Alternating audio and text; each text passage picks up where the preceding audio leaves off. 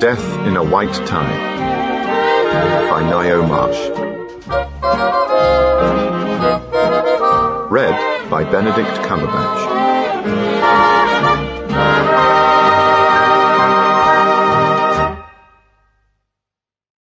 "Roderick," said Lady Alleyn, looking at her son over the top of her spectacles, "I am coming out." "Out?" repeated Chief Detective Inspector Alleyn vaguely. "Out to where, Mamma? Out of what?" "Out into the world.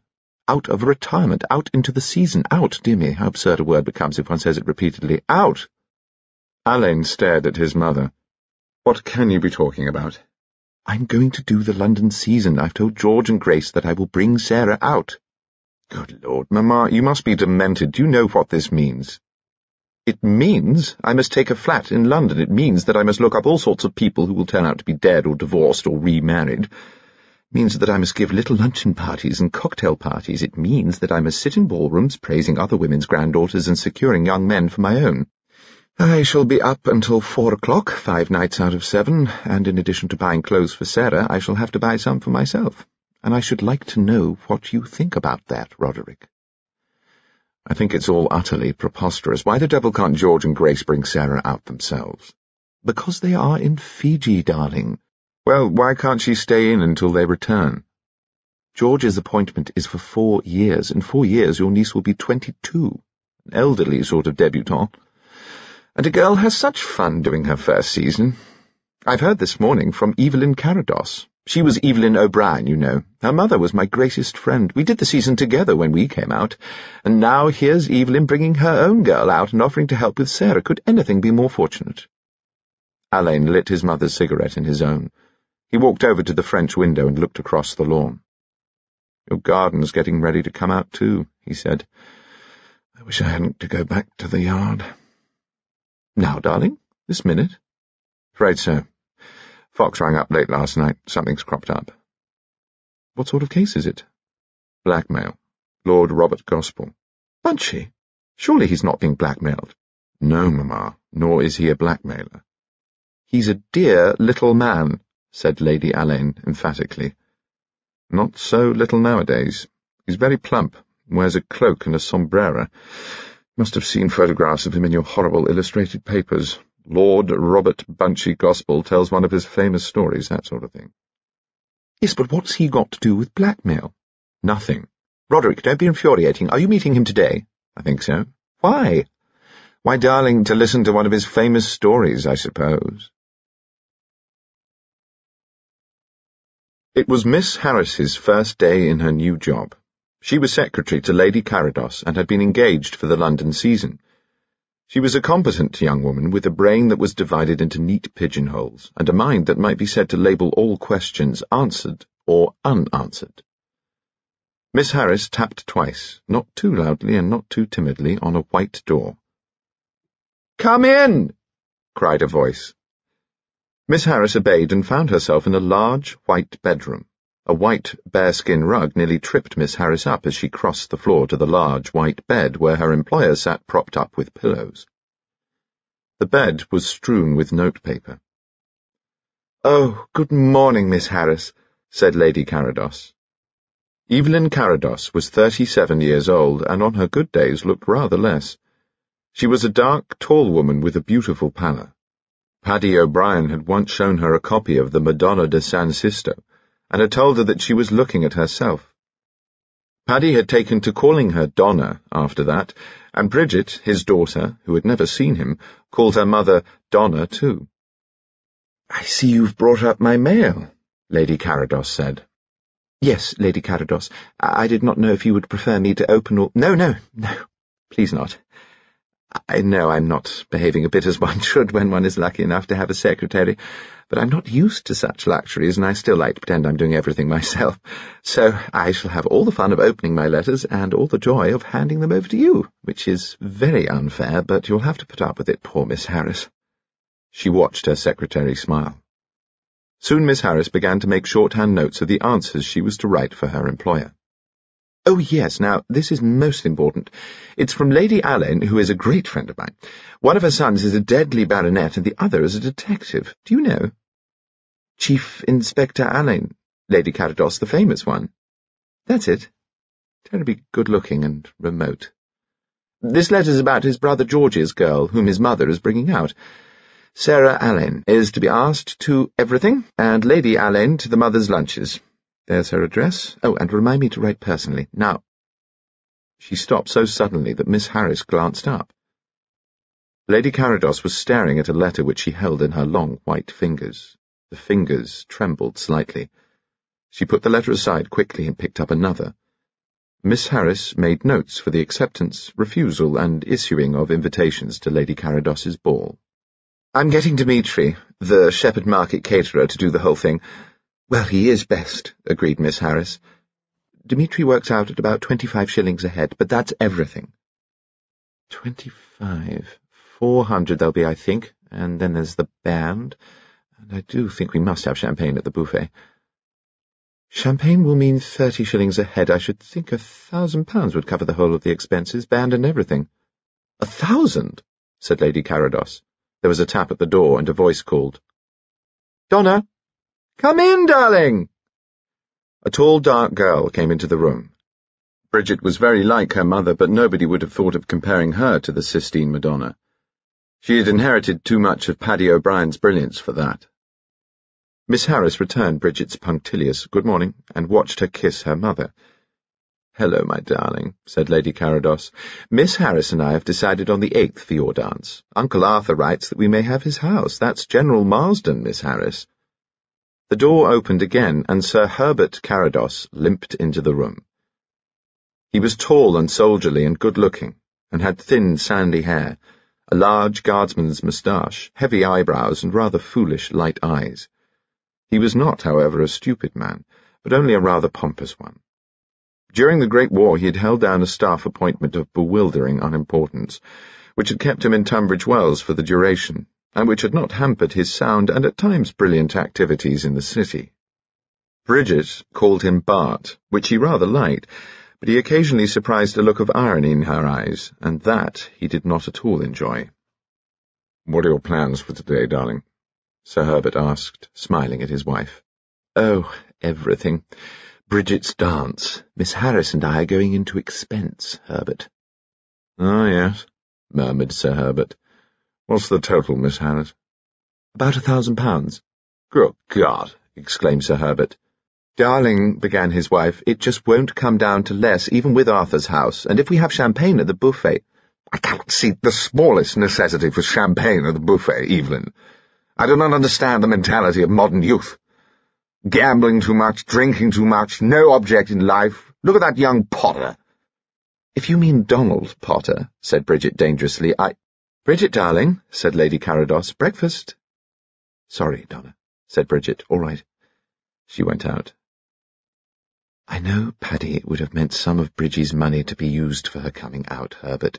"My dear," said Herbert, "it's entirely for you and Bridget to decide.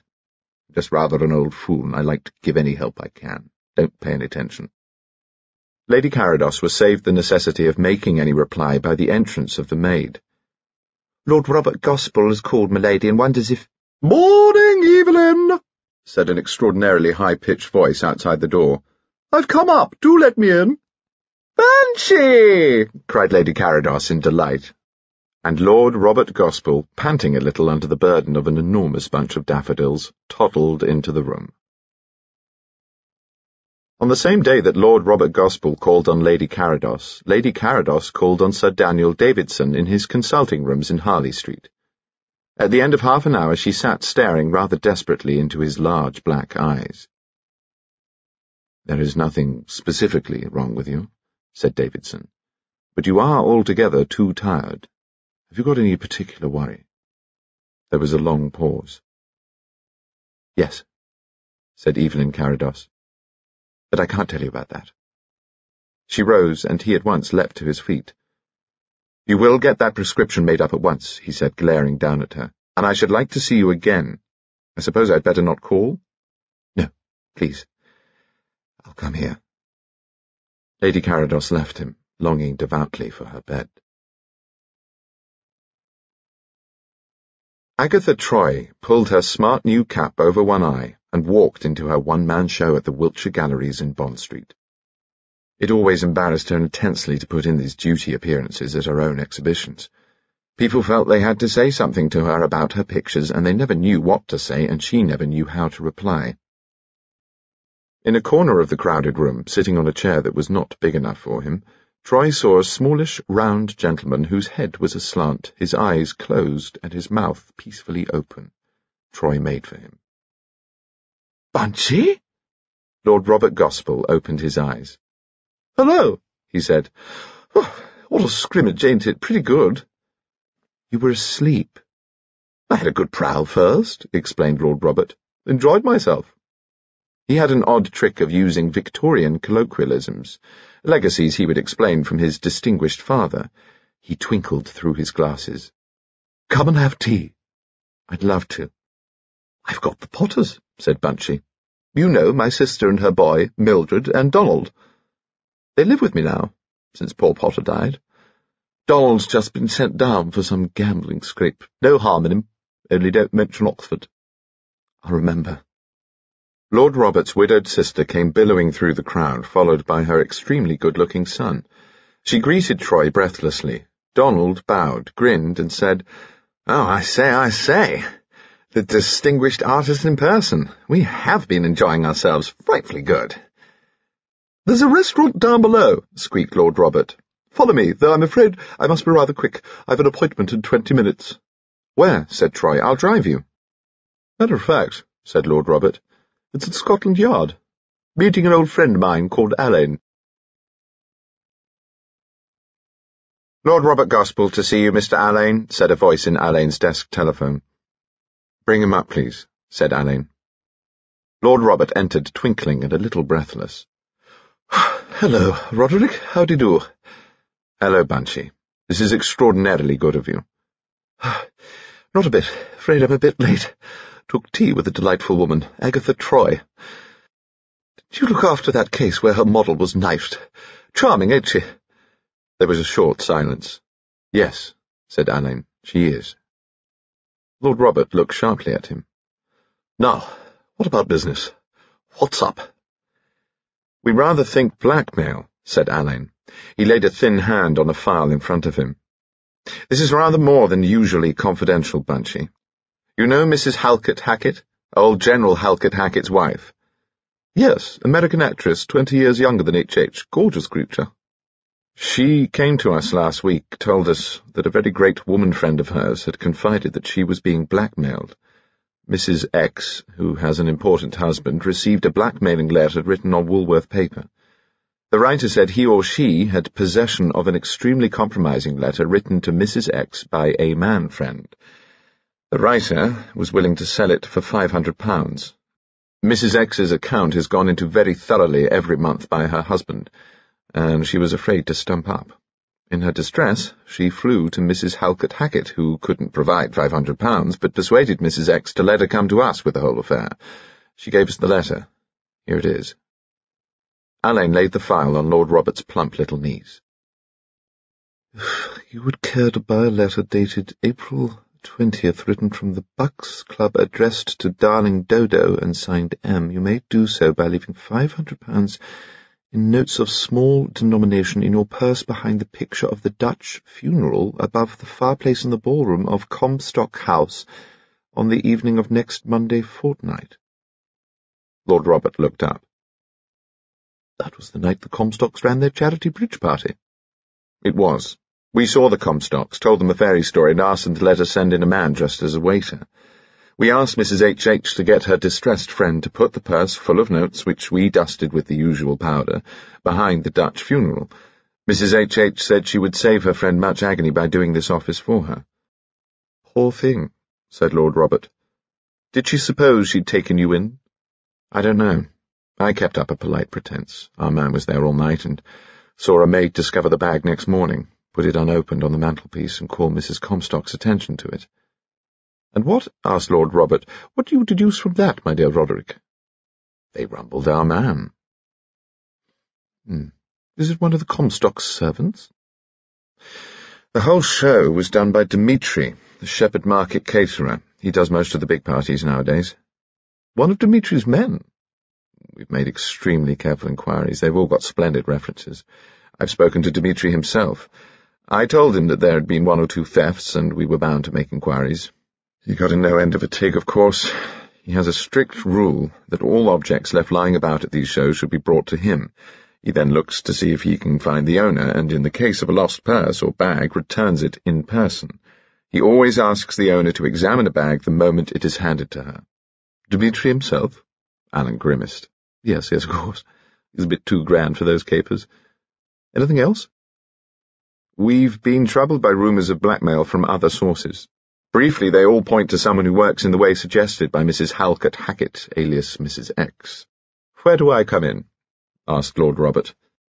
Everywhere. You've helped us before, and we'll be damned glad if you help us again.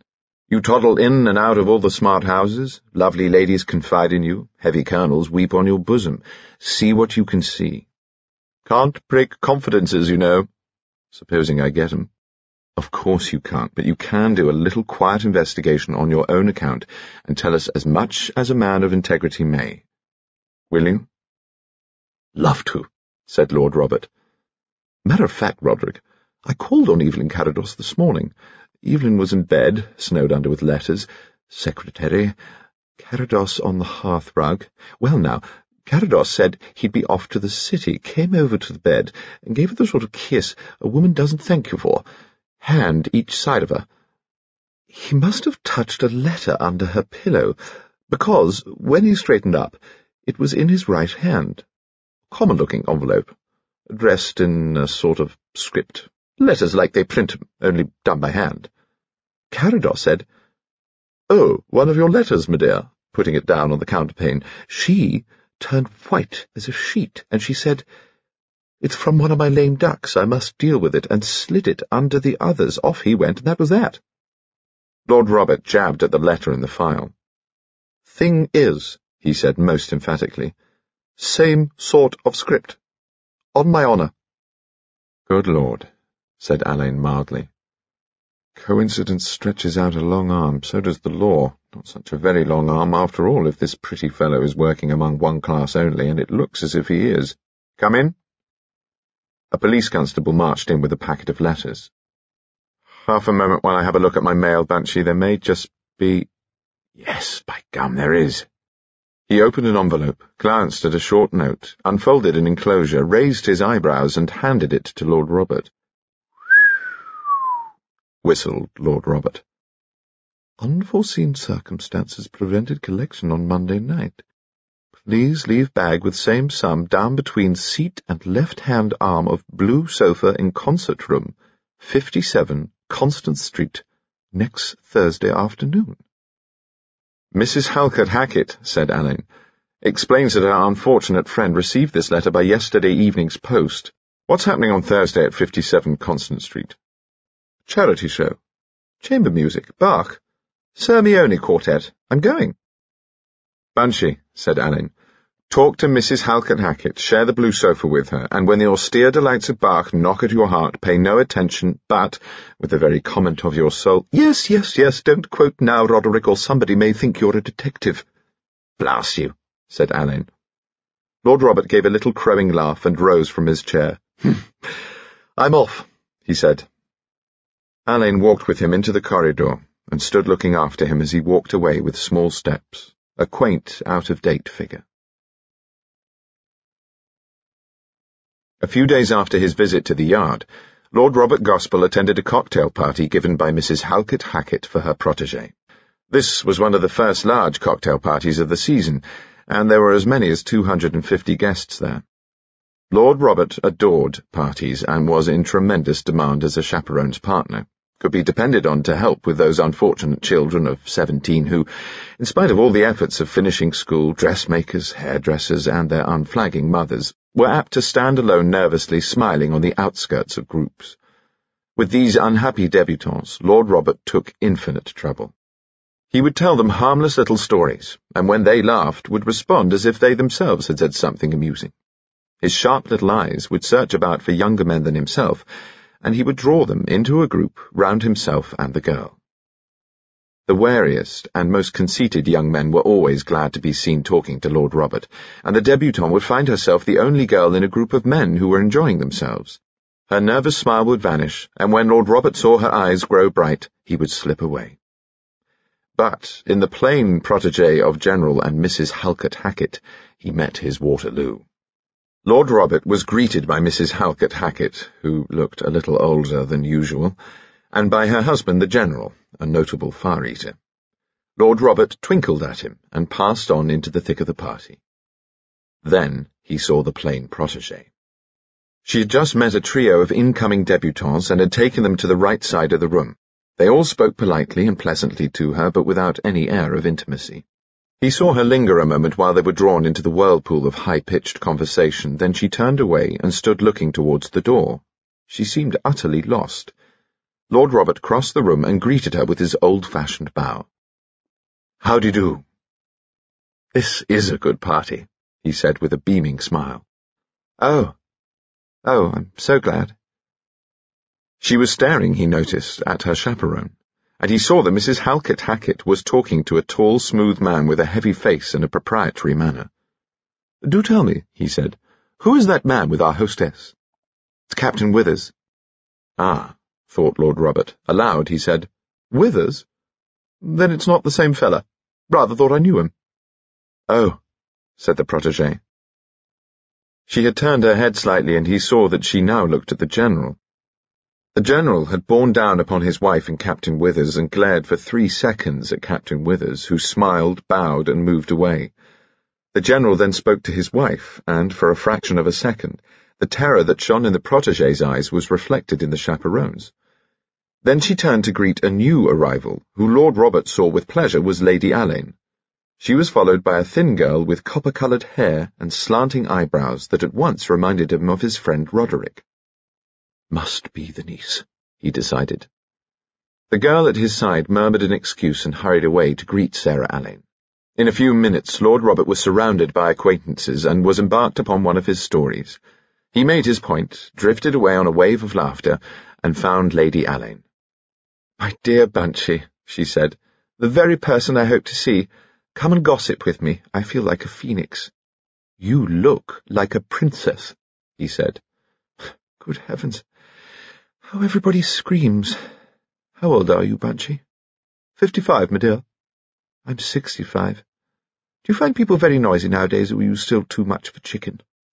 "I enjoy parties awfully, but I agree that there ain't much repose in modern intercourse." "That's it," said Lady Alleyn. "No repose. All the same, I like the moderns. As Roderick says, they finish their thoughts. We only did that in the privacy of our bedrooms, and very often asked forgiveness of our Creator for doing it." The cocktail party surged politely about them. The noise, the smoke, the festive smell of flowers and alcohol seemed to increase every moment. Apparently all the guests had arrived. Mrs. Halkett Hackett was moving into the room. This was his chance. He turned round and found himself face to face with Captain Withers. Withers was a tall man, and a fine, arrogant figure. Lord Robert, a plump and comical one. But it was Lord Robert who seemed the more dominant and more dignified. How do you do?" said Captain Withers very heartily. "Good evening," said Lord Robert, and turned back to Lady Alleyn. Captain Withers walked quickly away. "Why, Bunchy," said Lady Alleyn. "I've never seen you snub anybody." "Do you know who that was?" "No." "Fellow called Morris Withers. Throwback to my Foreign Office days." "He's frightened of you." "I hope so," said Lord Robert. "I'll trot along and pay my respects to the hostess. Will you dine with me one evening? Bring Roderick." "I'm so busy with Sarah. May we ring you up? If it can be managed." "It must be. Au revoir. Goodbye, Bunchy." He picked his way through the crowd to Mrs. Halkett Hackett. "I'm on my way out," he said, "but I hope to get a word with you. Perfectly splendid party." She called him "Dear Lord Robert," like a grande dame in a slightly dated comedy. "Are you going to the show at the Constant Street Rooms on Thursday afternoon?" he asked. "I'm looking forward to that awfully." Her eyes went blank, but she scarcely paused before answering yes. "I'll give myself the pleasure of looking out for you there, if it wouldn't bore you." Do tell me. I've just run into a fellow whose face looked as familiar as anything, but I can't place him. Fellow over there, talking to the girl in red. He saw the patches of rouge on her cheeks start up. Do you mean Captain Morris Withers? Maybe. The name don't strike a chord, though. Got a shocking memory. Better be getting along. Goodbye. Goodbye, dear Lord Robert, said Mrs. Halkett Hackett. He edged his way out and was waiting patiently for his hat and umbrella when someone at his elbow said, Hello, Uncle Bunch. You going home? Lord Robert turned and saw his nephew. What? Oh, it's you, Donald. Yes, I am. Want a lift? Yes, please, said Donald. His nephew seemed rather agitated. Together they went out into the street and found a taxi. Lord Robert twisted himself round and looked at his nephew. What's up? He asked. I'm in a bit of a tight corner, Uncle Bunch. What is it? Gambling? Well, yes. Racing? Cards? A bit, but actually I dropped the worst packet at roulette. Good gad, exclaimed Lord Robert with surprising violence. Where the devil do you play roulette? At a house out at Leatherhead. It belongs to a man who was at that party. I mean, it's not run for anything but fun, and Captain Withers simply takes on the bank. I paid all right, but it just about cleaned me up. You're shying about, said Lord Robert. What's the real trouble? One of my cheques has been returned. I'm bust. I paid your Oxford debts and started you off with 500 as a yearly allowance. Are you telling me you've gone through 500 since you came down? I'm sorry, said Donald. Yes. Your mother gives you £4 a week, don't she? Yes. Lord Robert suddenly whisked out a notebook. How much was this returned cheque? 50 quid. Who is it made out to? To Withers. I had a side bet with him. What's the address? Shackleton House, Leatherhead. Any other debts? 1 or 2 shops, and a restaurant or 2. The taxi drew up and they entered the house in silence. Lord Robert sat at his desk and wrote a cheque. You still have the same mind about this doctoring? He asked. Passed some examination for it, didn't you? Medical prelim, said Donald easily. Yes, I've got that. I'll get you out of this mess on one condition. You'll start work at Edinburgh as soon as they'll have you. If that's not at once, I'll get a coach, and you'll go to archery and work there. I'll allow you as much as the usual student gets, and I'll advise your mother to give you no more. That's all. But I don't want to go to Edinburgh for my training. I want to go to Thomas's. You're better away from London. There's one other thing I must absolutely insist upon, Donald. You are to drop this fellow Withers. The fellow's a bad un. I know something about him. I have never interfered in the matter of your friendships before, but I'd be neglecting my duty if I didn't step in here. I won't give up a friend simply because you choose to say he's no good, and I won't go and stay in a deserted mausoleum of a Scotch house in the middle of the season. There's Bridget. Lady Carados's girl seems a nice creature. She'll wait for you. I won't go. You can keep your filthy money. By God, I'll borrow from someone who's not a bloody complacent Edwardian relic, and I'll get a job and pay them back as I can, bawled Donald and flung out of the room. Lord Robert sighed. At last he pulled an envelope towards him and in his finicky writing addressed it to Captain Withers, Shackleton House, Leatherhead. Then he wrote a short note, folded a cheque, and put them both into the envelope. He rang for his butler. Will you see that this letter is posted immediately? Lord Robert had sat on the blue sofa since 2:15, but he was not tired of it. He enjoyed watching the patrons of music arriving, and he explored the blue sofa, sliding his hands cautiously over the surface of the seat and down between the seat and the arms. A number of people came and spoke to him, among them Lady Carados, who was looking tired. "You're overdoing it, Evelyn," he told her. "Rather suits you, being so fine drawn, but you're too thin, you know. Where's Bridgie?" "At a matinee." "Oh, there's Lady Alleyn. We're supposed to be together. Goodbye, Banshee." "Goodbye, Evelyn. Don't worry too much, over anything." She gave him a startled look and went away. Lord Robert looked restlessly towards the door and saw Sir Daniel Davidson, who made straight for him. "Ah," he said as he shook hands. "I might have guessed I should find you here. Doing the fashionable thing for the unfashionable reason. Music. My God, how many of these people will know what they're listening to, or even listen? Not 1 in 50. There goes that fellow Withers, whose aesthetic appreciation is less than that of a monkey on a barrel organ. What's the matter? Sorry, I was looking at Evelyn Carados. She looks damn seedy, said Lord Robert. Davidson followed his glance. Yes, she's overdoing it. He made an impatient gesture. They all overdo it, these mothers, and the girls overdo it, and the husbands get rattled, and the young men neglect their work, and then there are half a dozen smart weddings and as many nervous breakdowns. And there's your London season. What is it all about? Sane people meeting each other over and over again at great expense to the accompaniment of loud noises of jazz bands. For what? Damned if I know, said Lord Robert cheerfully. Who's that fellow came in behind Withers with the extraordinary hands? I seem to know him. It's the catering fellow, Dimitri. He's having his 3 guineas worth of bark with the haute monde, and I wager you anything you like that he's got more appreciation in his extraordinary little finger. You are observant, it is an odd hand. The little finger's the same length as the third. Most of them have in the whole of their pampered carcasses. How do you do, Mrs. Halkett Hackett? She looked magnificent. Davidson, to Lord Robert's amusement, kissed her hand. Have you come to worship? He asked.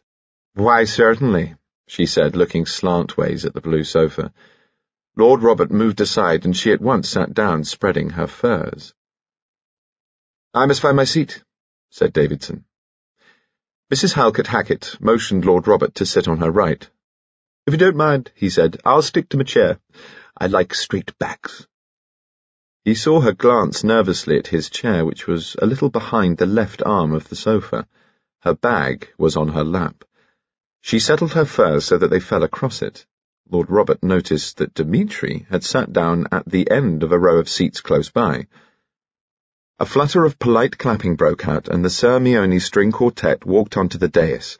The concealed lights of the concert chamber were dimmed into darkness, and Lord Robert looked towards the left-hand arm of the blue sofa. He could make out the dim sheen of brocade, and the thick depth of blackness that was Mrs. Halkett Hackett's furs. The shape of this blackness shifted. Something glinted. She stowed it away, thought Lord Robert. Nobody came near them until the lights went up for the interval, and then Lord Robert realized how very well the blackmailer had chosen, for the side door beyond the sofa was thrown open during the interval, and instead of going out into the lounge by the main entrance, many people passed behind the blue sofa and out by this side door. Mrs. Halkett Hackett suddenly got up and left by the side door. Lord Robert rested his head on his hand in a neat imitation of an elderly gentleman dropping off to sleep. The lights were lowered again. The stragglers, with mumbled apologies, came back. Someone advanced from behind Lord Robert and stood beside the sofa. It was a man. He seemed to lean forward a little, as though he searched the darkness for something. Lord Robert emitted the most delicate hint of a snore. Through the cracks of his fat fingers he watched the left arm of the sofa. Into this small realm of twilight came the shape of a hand. It was a curiously thin hand, and he could clearly see that the little finger was as long as the third. The hand slid over into the darkness, and when it came back it held Mrs. Halkett Hackett's bag. As if in ironic appreciation, the music on the dais swept up a sharp crescendo into a triumphant blare. Mrs. Halkett Hackett returned from powdering her nose. The ball given by Lady Carados for her daughter was an unqualified success. That is to say that from 10:30, when Sir Herbert and Lady Carados took up their stand at the head of the double staircase and shook hands with the first guests, until 3:30 the next morning when the band played the national anthem, there was not a moment when it was not difficult for a young man to find the debutantes with whom he wished to dance, and easy for him to avoid those by whom he was not attracted. Champagne flowed not only in the supper-room but also at the buffet. In spite of the undoubted fact that debutantes did not drink, Dimitri's men opened 200 bottles of Heidsieck 28 that night. By midnight, Lady Carados, leaving her post at the stairhead, came into the ballroom looking very beautiful and made her way towards the far end where most of the chaperones were assembled. On her way, she passed her daughter dancing with Donald Potter. She wondered suddenly if women ever fainted from worry alone, and as she smiled and bowed her way along the ballroom, she saw herself suddenly crumpling down among the dancers. Her fingers tightened on her bag. £500. "Evelyn!" cried Lady Alleyn. "Come and sit down, my dear, in all your triumph. My granddaughter's just told me this is the very pinnacle of all balls. Everybody's saying so." "I'm so thankful. One never knows." "Of course one doesn't. Last Tuesday at the Gainscotts, by 1 o'clock, there were only the 3 Gainscott girls, a few desperate couples who hadn't had the heart to escape, and my Sarah and her partner, whom I had kept there by sheer terrorism. Here comes Bunchy Gospel. Why, that isn't Agatha Troy with him." "The painter?" "Yes, Bridgie knows her. She did a sketch portrait of my son Roderick. It's amazingly good." Lord Robert, looking rather like Mr. Pickwick, came beaming towards them with Troy at his side. Lady Alleyn held out her hand and drew Troy down to a stool beside her. Troy was the very wife she would have chosen for her son, and so she believed the wife that he would have chosen for himself, if it hadn't been for that wretched case, she thought. And she said, "I'm so pleased to see you, my dear. I hear the exhibition is the greatest success." Lord Robert began to talk excitedly to Lady Carados. "Gorgeous!" he cried, pitching his voice very high in order to top the band, which had suddenly begun to make a terrific din. "Haven't enjoyed anything. Ages superb. Supper!" he squeaked. "Do say you will. In half an hour or so, will you?" She smiled and nodded. He sat down between Lady Carados and Lady Alleyn and gave them each a little pat. His hand alighted on Lady Carados's bag. She moved it quickly. He was beaming out into the ballroom and seemed lost in a mild ecstasy. General and Mrs. Halkett Hackett sat down between Lady Alleyn and Sir Daniel Davidson and his partner, Lady Lorimer. Lucy, Dowager Marchioness of Lorimer, was a woman of 80, enormously rich and not a little eccentric. Lord Robert turned and made 2 bobs in their direction. "There's Davidson," he said delightedly, "and Lucy Lorimer. How are you, Lucy?" "What?" shouted Lucy Lorimer. "How are you?" "Busy. I thought you were in Australia." "Why?" "What?" "Why?" "Don't interrupt," shouted Lucy Lorimer. "I'm talking." "Never been there," said Lord Robert. The woman's mad. Sir Herbert Carados arrived with the plain protégé of the Halkett Hacketts. "A casualty," he said archly. "Mrs. Halkett Hackett, I'm afraid this young lady no sooner began to dance with me than she developed toothache. Frightfully bad luck for both of us." The General stood up.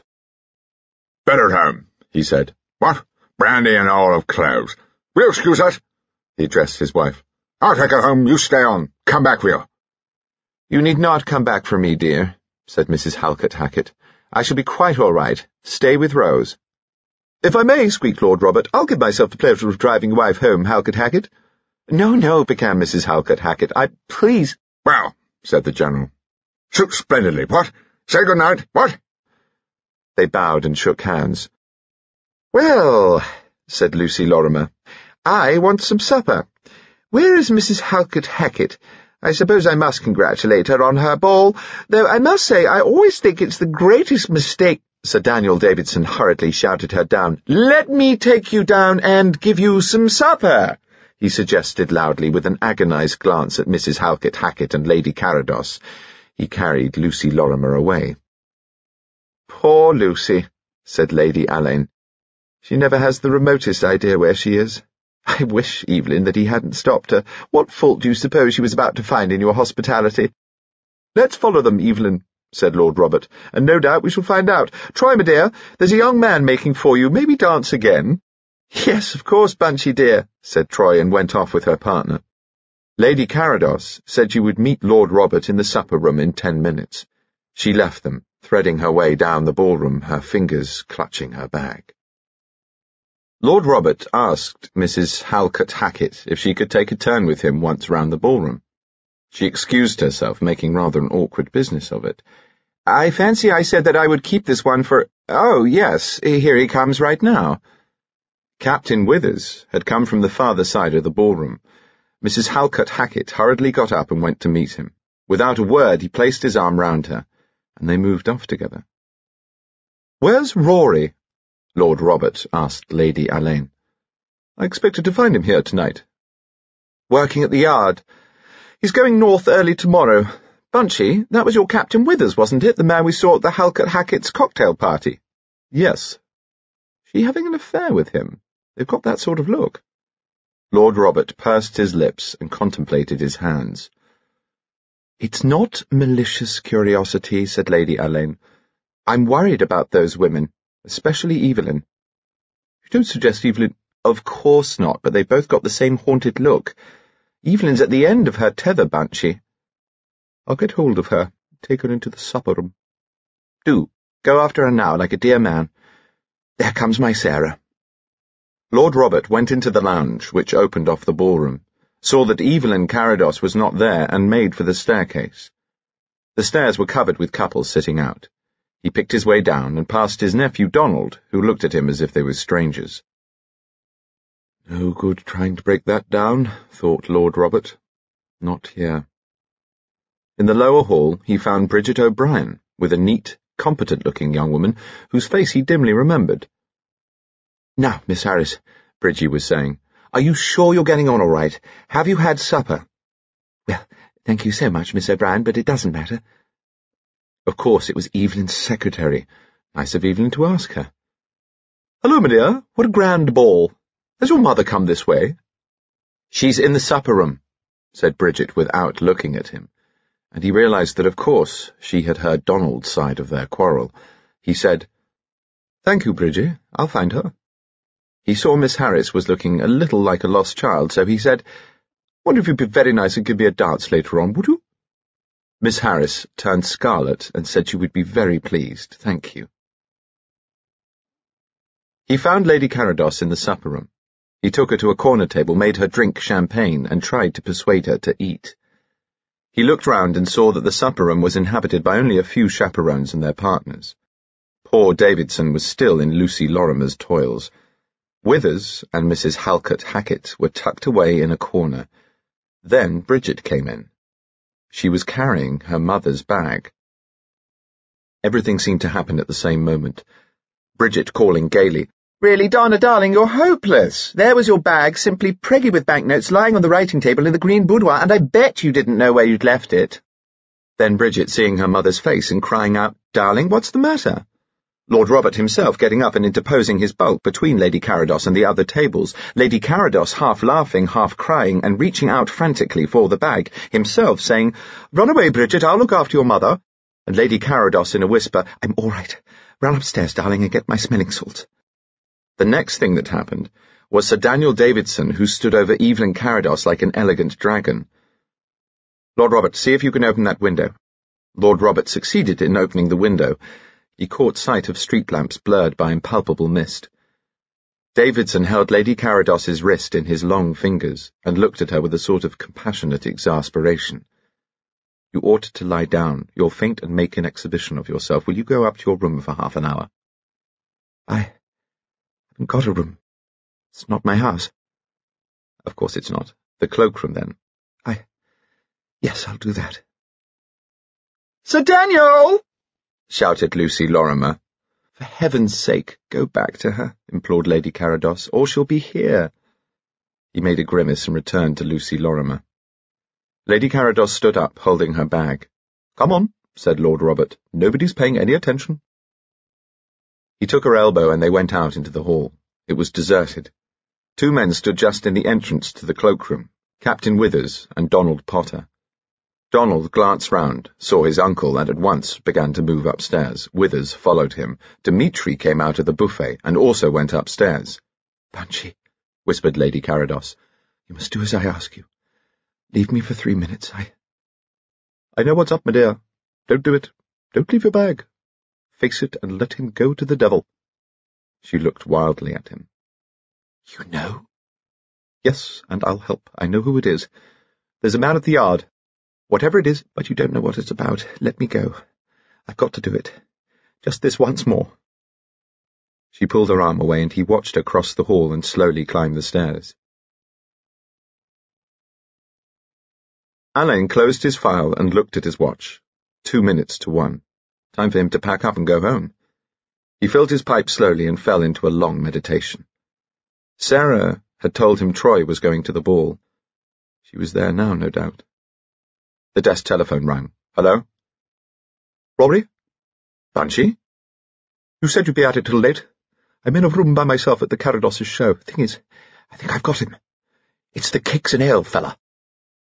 Good Lord, no names, Bunchy. Of course not. I'll come round to the yard. Upon my soul, it's worse than murder. Might as well mix his damn brews with poison. And he's working with— Hello? Didn't hear you come in. Is someone there? Asked Alleyn sharply. Yes. Goodbye, said Alleyn. I'll wait for you. Thank you so much, squeaked the voice. Much obliged. Wouldn't have lost it for anything. Very smart work, officer. See you get the reward. Down in the entrance hall, Lord Robert asked several people if they had seen Mrs. Halkett Hackett. I'm supposed to be taking her home. Dimitri came up to him. Excuse me, my lord. Mrs. Halkett Hackett, she has just left. She asked me if I had seen you, my lord. Lord Robert blinked up at him. For a moment their eyes met. Oh, thank you, said Lord Robert. I'll see if I can find her. Dimitri bowed. Lord Robert walked out into the mist and down the broad steps. He passed a crowd of stragglers who were entering their taxis, walked slowly down the street, was hidden for a moment by a drift of mist, reappeared much further away, walking steadily into nothingness, and was gone. In his room at the yard, Alleyn woke with a start. The telephone was pealing. He reached out for it, caught sight of his watch, and exclaimed aloud. 4 o'clock. Hello? Mr. Alleyn, there's a case coming, sir. Taxi with a fare. Says the fare's been murdered and has driven straight here with the body.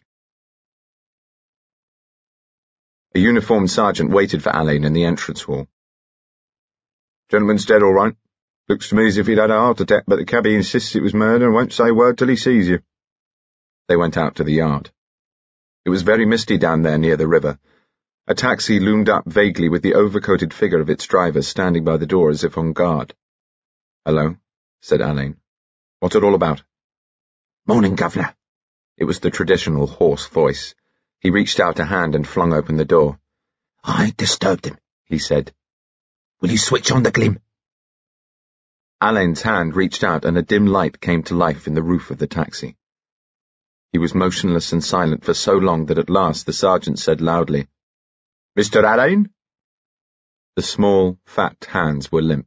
The feet were turned in pathetically like the feet of a child. The head leant sideways.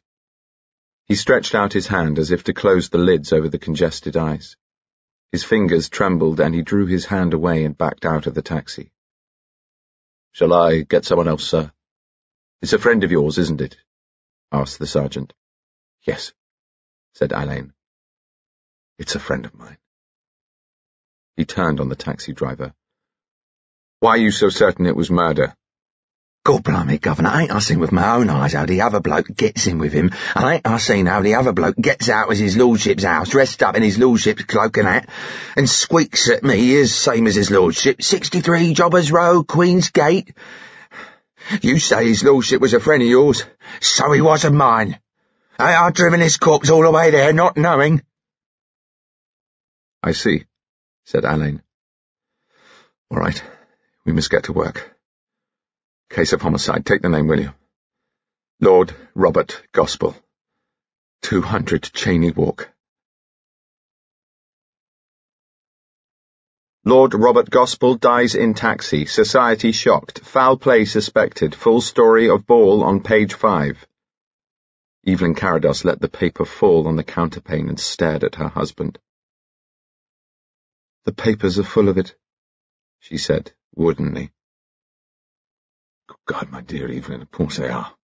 This is only the 10 o'clock racing edition brought in by a damn pup of a footman with my breakfast. Wait till we see the evening papers. Bridget burst into the room, a paper in her hands. Donna!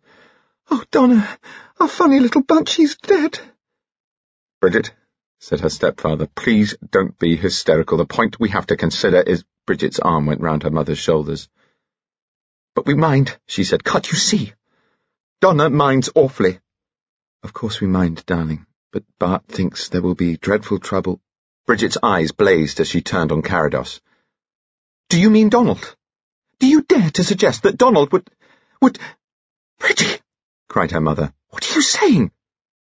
Bridget looked distractedly from her mother to her stepfather, burst into tears and ran out of the room.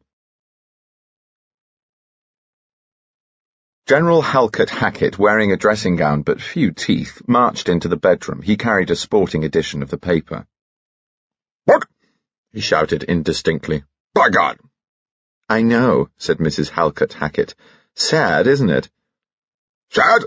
Bloody outrage! What?" His bloodshot eyes goggled at his wife. "He said he'd bring you home." "He didn't do so." "When did you come home?" "I didn't notice. Late." "Alone?" Her face was white, but she looked steadily at him. "Yes," she said. "Don't be a fool." Donald Potter read the headlines over and over again. He was shivering as if he had a rigor. In the next room, somebody yawned horribly. "Wits, come here!" "What's wrong?" Captain Withers, clad in an orange silk dressing gown, appeared in the doorway. "Look here." Captain Withers took the newspaper and began to read. Donald watched him. "Dead," said Donald. "Uncle Bunch. Dead." Withers glanced at him and returned to the paper. Presently he began to whistle through his teeth. Lady Mildred Potter turned upon Alleyn, a face streaming with tears. "But who could have wanted to hurt Bunchy, Roderick? He hadn't an enemy in the world." "He must have had one, Mildred," said Alleyn. "I'm afraid I shall have to ask you to let me look at Bunchy's papers and so on." "I'm sure," said Lady Mildred, "he would have preferred you to anyone else, Roderick." "I shan't attempt the impertinence of condoling phrases. But I tell you this, Mildred, if it takes me the rest of my life, and if I have to do the killing myself, I'll get this murderer and see him suffer for it." He made a grimace. Good Lord, what a speech! Bunchy would have laughed at it. It's a curious thing that when one speaks from the heart, it is invariably in the worst of taste. Sir Daniel Davidson sat thinking. The paper said that the police wished to establish the identity of the second fare. Naturally, since he was obviously the murderer. That meant the police would get statements from everyone who left the house about the same time as Lord Robert.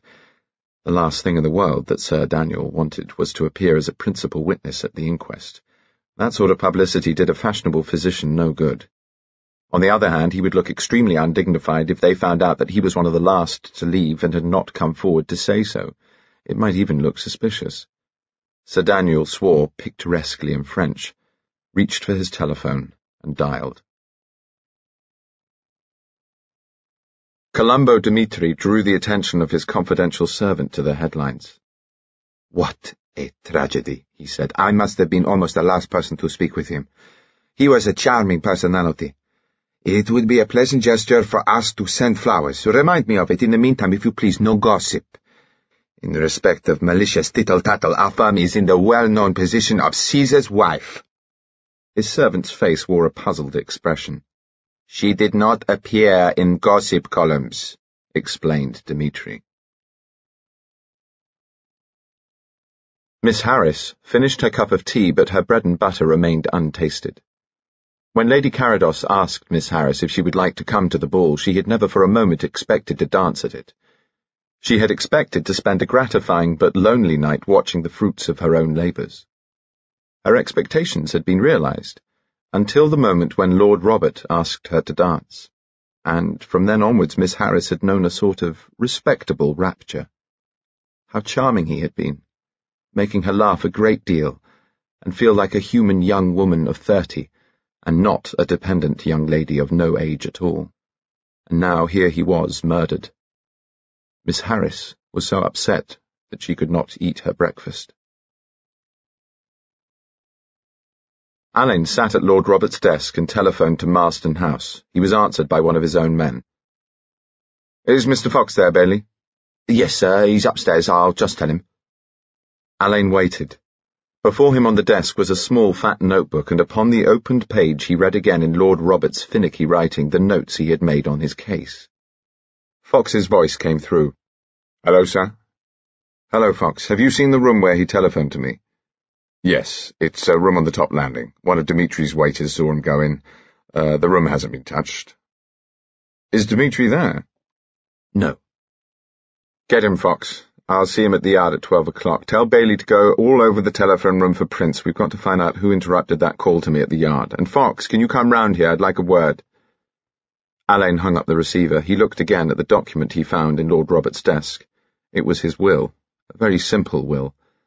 After 1 or 2 legacies, he left all his possessions and the life interest on £40,000 to his sister, Lady Mildred Potter, to revert to her son on her death, and the remainder of his estate, £20,000, to that same son, his nephew, Donald Potter. The will was dated January the 1st of that year. His good deed for the new year, thought Alleyn.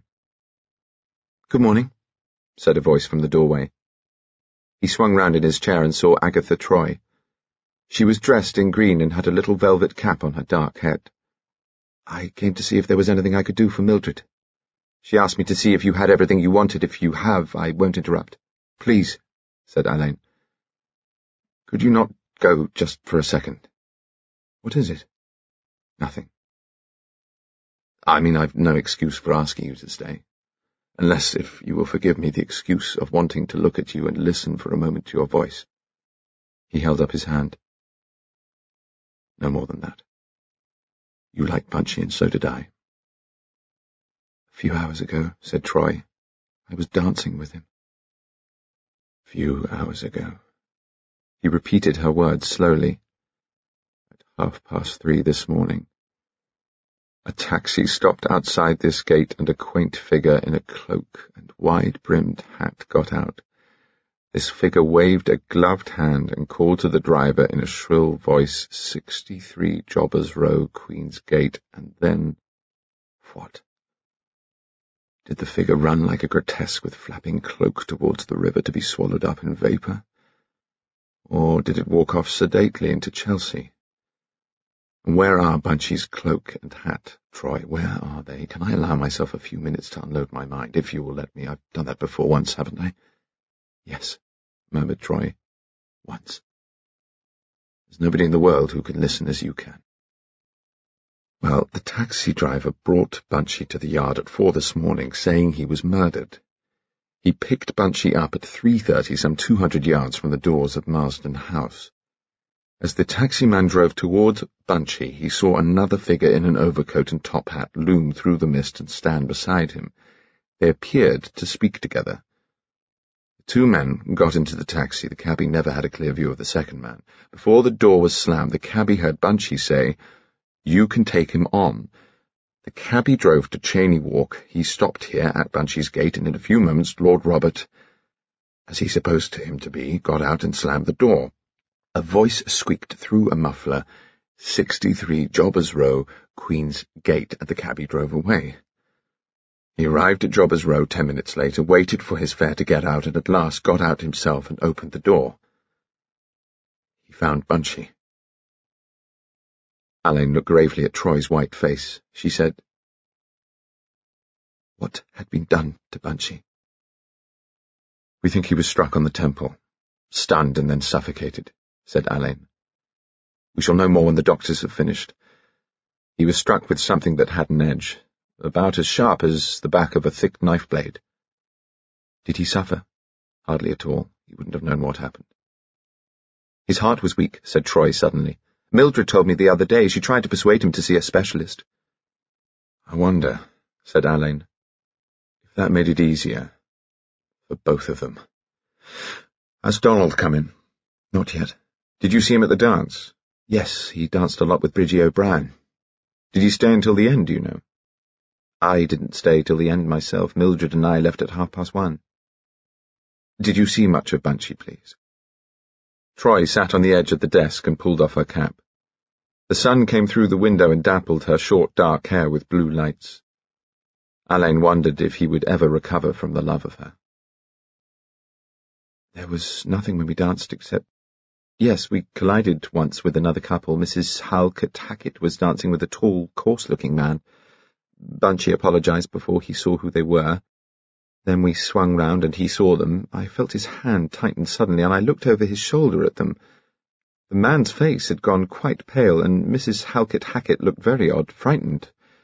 I asked Bunchy who the man was, and he said, fella called Withers, in a frozen little voice. I said, "Don't you like him?" and he said, "Not much, my dear," and then began to talk about something else. Interesting. Anything more? Later on, Bunchy and I went to Chaperone's Corner. Your mother was there. Mrs. Halkett Hackett came up with her husband, and then the girl she's bringing out arrived with that old ass Carados. The girl had toothache, she said, but I'm afraid the wretched child was really not having a great success. General Halkett Hackett said he'd take the girl home, and Bunchy offered to take Mrs. Halkett Hackett home later on. The General thanked him, but she looked extraordinarily put out and seemed to me to avoid answering. There was one other thing. Evelyn Carados seemed very upset too, nothing to do with Bunchy. She looked ill. She kept clutching a great fat bag in her lap. Bunchy's hand touched Evelyn's bag, and she started as if he'd hurt her, and her fingers tightened. I could see them now, white, with highlights on the knuckles, dug into the gold stuff of the bag. I thought I'd like to paint them and call the thing Hands of a Frightened Woman. And then sometime after supper, when I danced again with Bunchy, I sat out with him in the ballroom.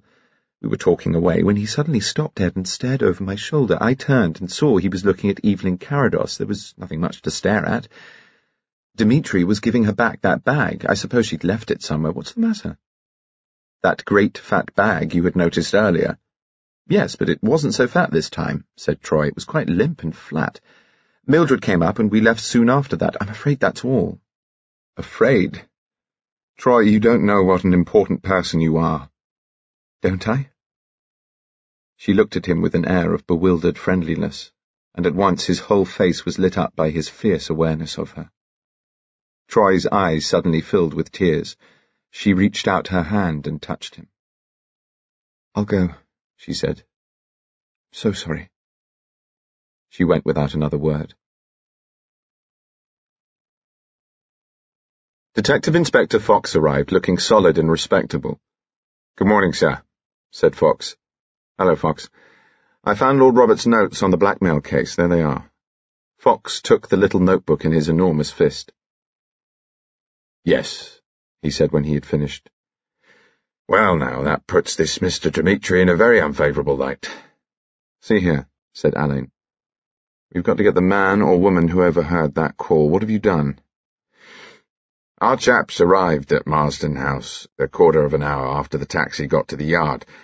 Dmitri had left the house, but our chaps telephoned him at his flat to make sure he was there, and sent a plainclothes man round to watch it. They took statements from the men Dmitri had left to clear up, and we've located the room where Lord Robert rang you up and sealed it.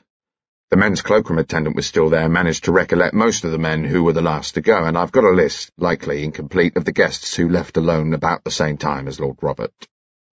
Fox handed a notebook to Alleyn, who read, "Mrs. Halkett Hackett, seen leaving alone, by footman at door, Dmitri and linkman, who offered to call a taxi for her. She refused and walked away. Lord Robert had not left. Captain Maurice Withers, seen leaving alone by Dmitri, footman, and several members of a party whom he passed on the steps outside the house, Lord Robert at foot of stairs. Mr. Donald Potter, seen saying goodbye to Miss O'Brien by Dmitri and by two servants near door into buffet. Sir Daniel Davidson, seen leaving alone immediately after this by Dmitri and two of the servants.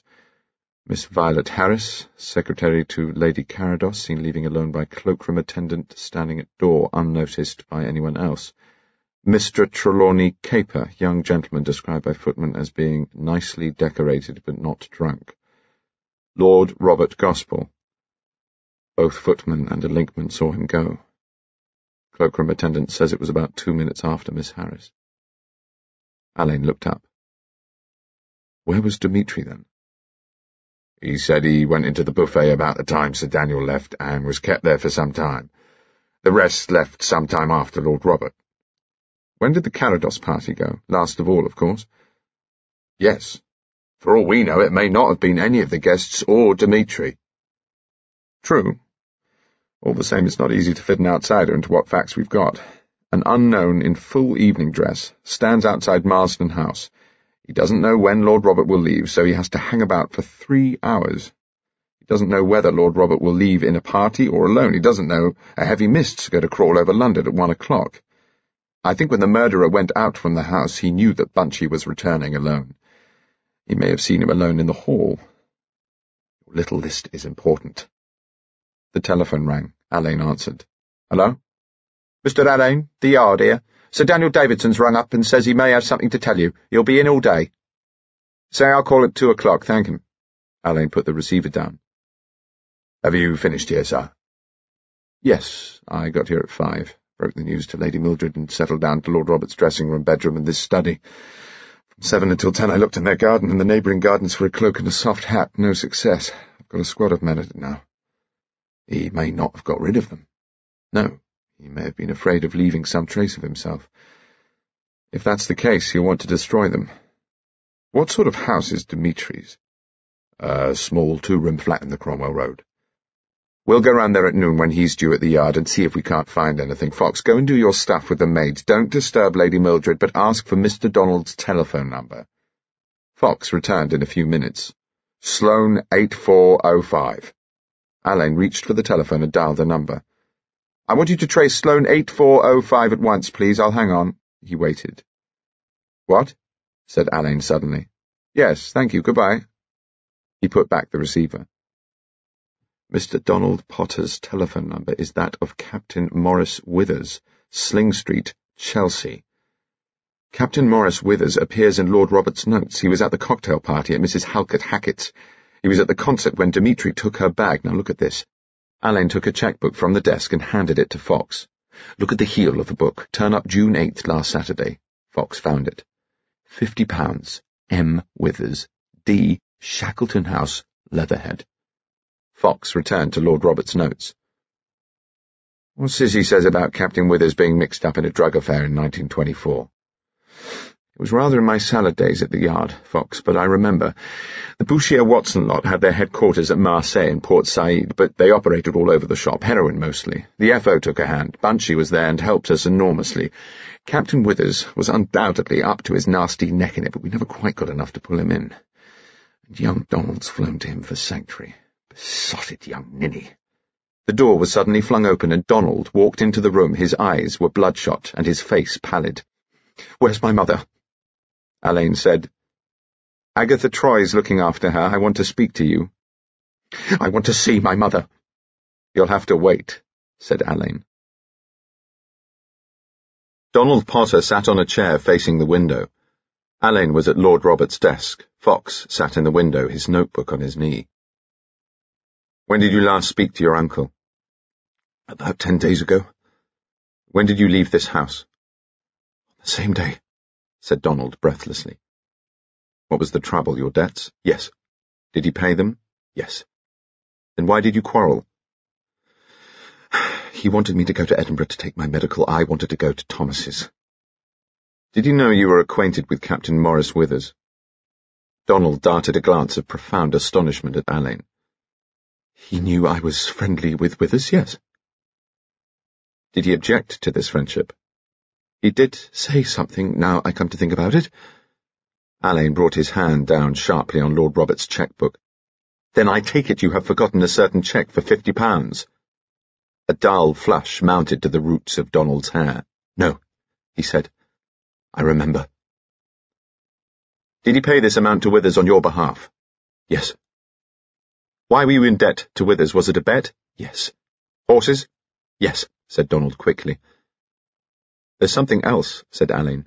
"Donald, how else did you lose money to Captain Withers?" Donald knit his brows. "I don't know what to do," he said naively. "You have made some promise to Withers. Is that it?" "Yes." "The young men of your generation are rather bewildering. I swear I would never have been taken in by a flashy gentleman with no occupation, unless running an illicit hole-and-corner casino may be called an occupation." "I never mentioned roulette," said Donald in a hurry. "It is indeed a shame to take your money," rejoined Alleyn. Fox gave a curious little cough and turned a page of his notebook. "Very well," said Alleyn. "When did you hear of this tragedy?" "This morning, when the sporting edition came in." "Why were you so long coming here?" "I wasn't dressed, and though you may not believe it, I got a great shock when I heard of my uncle's death." "No doubt. So did your mother. I wonder she didn't ring you up." "The telephone's disconnected," said Donald. "I forgot to pay the bloody bill. Wits left it to me. I rang her from a call box. I see. Fox, ask one of our men to go and tell Captain Withers I shall call on him in a few minutes and will be obliged if he remains indoors. Very good, Mr. Alleyn, said Fox, and went out, coming back shortly. Now then, Alleyn continued, I understand you were among the last to leave Marsden House this morning. I want you to tell me exactly what happened just before you left. I was with Bridget O'Brien. Uncle Bunch was there in the hall. Did you speak to him? No. I wish to God I had. I think I heard him asking people if they'd seen Mrs. Halkett Hackett. Captain Withers was not at the ball? Yes, but he'd gone. Which was going on somewhere. He had a date. Do you know where he went and with whom? No. When you left Marsden House, what did you do? Some people were waiting outside for a taxi, asked me to go on with them to the sauce boat, but I didn't want to. I walked to the corner to look for a taxi. There wasn't one, so I walked.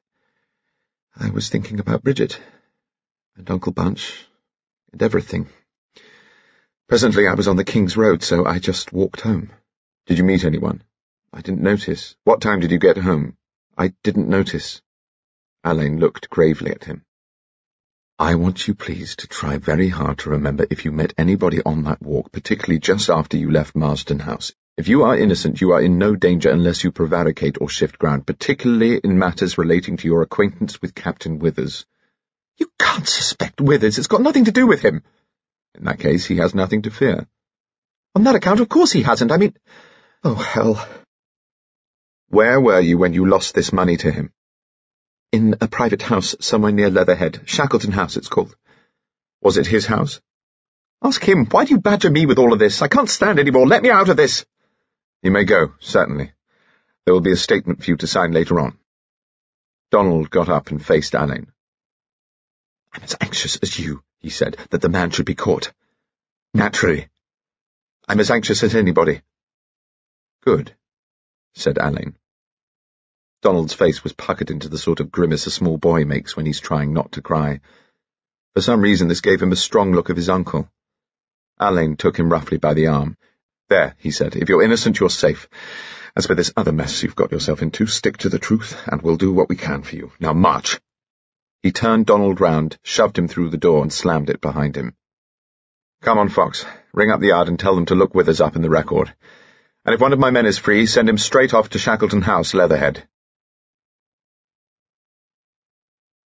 The report on the post-mortem was ready. Fox took it down over the telephone, and he and Alleyn discussed it on their way to Sling Street. "Dr. Curtis says there's no doubt that he was suffocated. They found Tardio's ecchymosis on the lungs and on the heart. There were also signs of fatty degeneration in the heart. They seemed to think that that would make everything more rapid. Has Curtis any idea what was used? Possibly a plug of soft material introduced into the mouth and held over the nostrils. I found a trace of fine black woolen fluff in the mouth. The cloak? Looks like it. By the way, Fox, did you get a report from the PC in Belgrave Square last night?" "Yes. Nothing suspicious." The door of 110 was opened by Captain Withers himself. Alleyn and Fox found themselves in a mass-produced furnished sitting room. It smelt of hair-wash, cigars, and whiskey. On one wall hung a framed photograph of the sort advertised in magazines as artistic studio studies from the nude. On a table by the divan bed against the wall were 3 or 4 medical textbooks. Withers was the sort of man who breathes vulgarity. His neck was too thick, his fingers too flat and pale, and his hair shone too much, yet, in spite of these defects, he was a powerful animal. Alleyn, by contrast, looked fine-drawn, a cross between a monk and a grandee. The planes of his face and head were emphatically defined, and there was a certain austerity in the chilly blue of his eyes and in the blackness of his hair. Withers lit a cigarette, blew the smoke down his nose, and said, "What's it all about?" Fox produced his official notebook. "I want to ask you 1 or 2 questions about the early hours of this morning," Alleyn said. "When did you leave Marsden House?" "After the ball was over." "Did you leave alone?" "Yes." "Can you remember who was in the hall when you went away?" "Dan Davidson." "Is Sir Daniel Davidson a friend of yours?" Not really, I just know him. Did you notice Lord Robert in the hall as you left? Can't say I did. Did you take a taxi? No. My car was parked in Belgrave Road. Did you see any solitary man in evening dress as you walked to Belgrave Road? I don't remember. It was misty. Where did you go in your car? To the Matador. The nightclub in Sampler Street. Did you meet anybody there? Yes. May I have her name? No. I shall have to find out by the usual routine, murmured Alleyn. Make a note of it, will you, Fox? Perhaps your partner was waiting in your car, Captain Withers. Are you sure you did not drive her there? All right, said Withers. I did drive my partner to the Matador, but I shan't give you her name. Have you any medical knowledge? No. I see some textbooks over there by the bed. They don't belong to me. To Donald Potter? That's right. Do you consider that you have a strong influence over Mr. Potter? I'm not a bear leader. You prefer fleecing lambs, perhaps? Captain Withers, do you recollect the Bouchier-Watson drug-running affair of 1924? No. I'm reminded of it this morning by certain notes left by Lord Robert Gospel. He mentions the case in connection with recent information he gleaned about an illicit gambling club at Leatherhead. The coarse white hands made a convulsive movement which was immediately checked. There is only one other point, Alleyn said. I believe your telephone is disconnected. Inspector Fox, will you go to the post office at the corner? Wait a second. Alleyn took out his notebook, scribbled, "Get Thompson to tail W at once," and showed it to Fox. Give that message, will you, and see that Captain Withers' telephone is reconnected immediately. As soon as it's through, ring me here. Fox left, and Alleyn said, When your telephone is working again, I would be glad if you would ring up Mr. Donald Potter to suggest that as his mother is in great distress, you think it would be well if he stayed with her for the time being. Alleyn walked over to the divan bed and looked at the books. He ruffled the pages of a large blue volume. Here we have the fullest information on asphyxia. May I borrow this book? I'll return it to Mr. Potter. I've no objection. Splendid. Have you any objection to my looking at your dress clothes? None. Withers walked into the bedroom and Alleyn followed him. The only item of interest was a row of paper-bound banned novels of peculiar indecency and no literary merit. Withers threw a tailcoat, a white waistcoat, and a pair of trousers on the bed. Alleyn turned out the pockets, which were empty. Had you a cigarette case? He asked. Yes. May I see it? It's in the next room. Withers went into the sitting room. Alleyn, with a cat-like swiftness, looked under the bed and in at a cupboard door. Withers produced a small flat silver case. The inside lid was inscribed, Morris from Estelle. Alleyn returned it and took another from his pocket. Will you look at this, please, and tell me if you've seen it before? Withers took it. It was a thin, smooth gold case, but with a small crest in one corner. Do you know it? No. It is not Mr. Donald Potter's, for instance. Isn't his? The telephone rang in the next room. It was Fox, to say in an extremely low voice that Thompson was well on his way. Splendid. Captain Withers wanted to use it at once. Alleyn hung up the receiver and turned to Withers. Now, please, he said, telephone Mr. Potter. Withers dialed the number with bad grace. Hello, Don, it's Wits. I rang up to say I thought it might be as well if you stayed with your mother for a bit. She'll want you there with all this trouble. I'll send your things around. Yes, but listen, Wits, about the house at... Captain Withers rang off. Thank you, said Alleyn. Can you remember what Lord Robert was saying on the telephone when you walked into the room at 1 o'clock this morning? I never heard him on any telephone. Were you on the top landing near the telephone room around about 1 o'clock? The devil should I know? I was up there quite a bit. Alone? No, I was there with Don sometime during the supper dances. We were in the first sitting-out room. Old Carados was up there then. Did you hear anyone using a telephone? Fancy I did. Ah, well. That's the best we can do for the moment, I suppose, said Alleyn. By the way, would you object to my searching these rooms just to clear your good name, you know? You can crawl over them with a microscope if you like. I see. Thank you very much. Some other time, perhaps. Good morning. Fox was waiting outside the post office. "We better take a taxi to Dimitri's," Alleyn said. "What time was he to be at the yard?" "Midday. It's 11:45. Come on." They got a taxi. "How about Withers?" asked Fox. "He's the right height to within an inch, but if he's got anything to hide, it's at the house at Leatherhead. I've got his nasty flat prints on my own cigarette case. We'll see if he's handled Donald Potter's book on medical jurisprudence, particularly the sections that deal with suffocation and asphyxia. Hello, one arrived." The taxi had pulled up at a respectable old apartment house in the Cromwell Road. Alleyn slid back the glass partition and addressed the driver. "We're police officers. In a minute or two a man will come out of this house and want a cab. Hang about for him. He will probably ask you to drive him to Scotland Yard. If he gives you any other address, I want you to write it quickly on this card while he's getting into the cab. Drop the card through the gear lever slit in the floor. Right you are, Governor.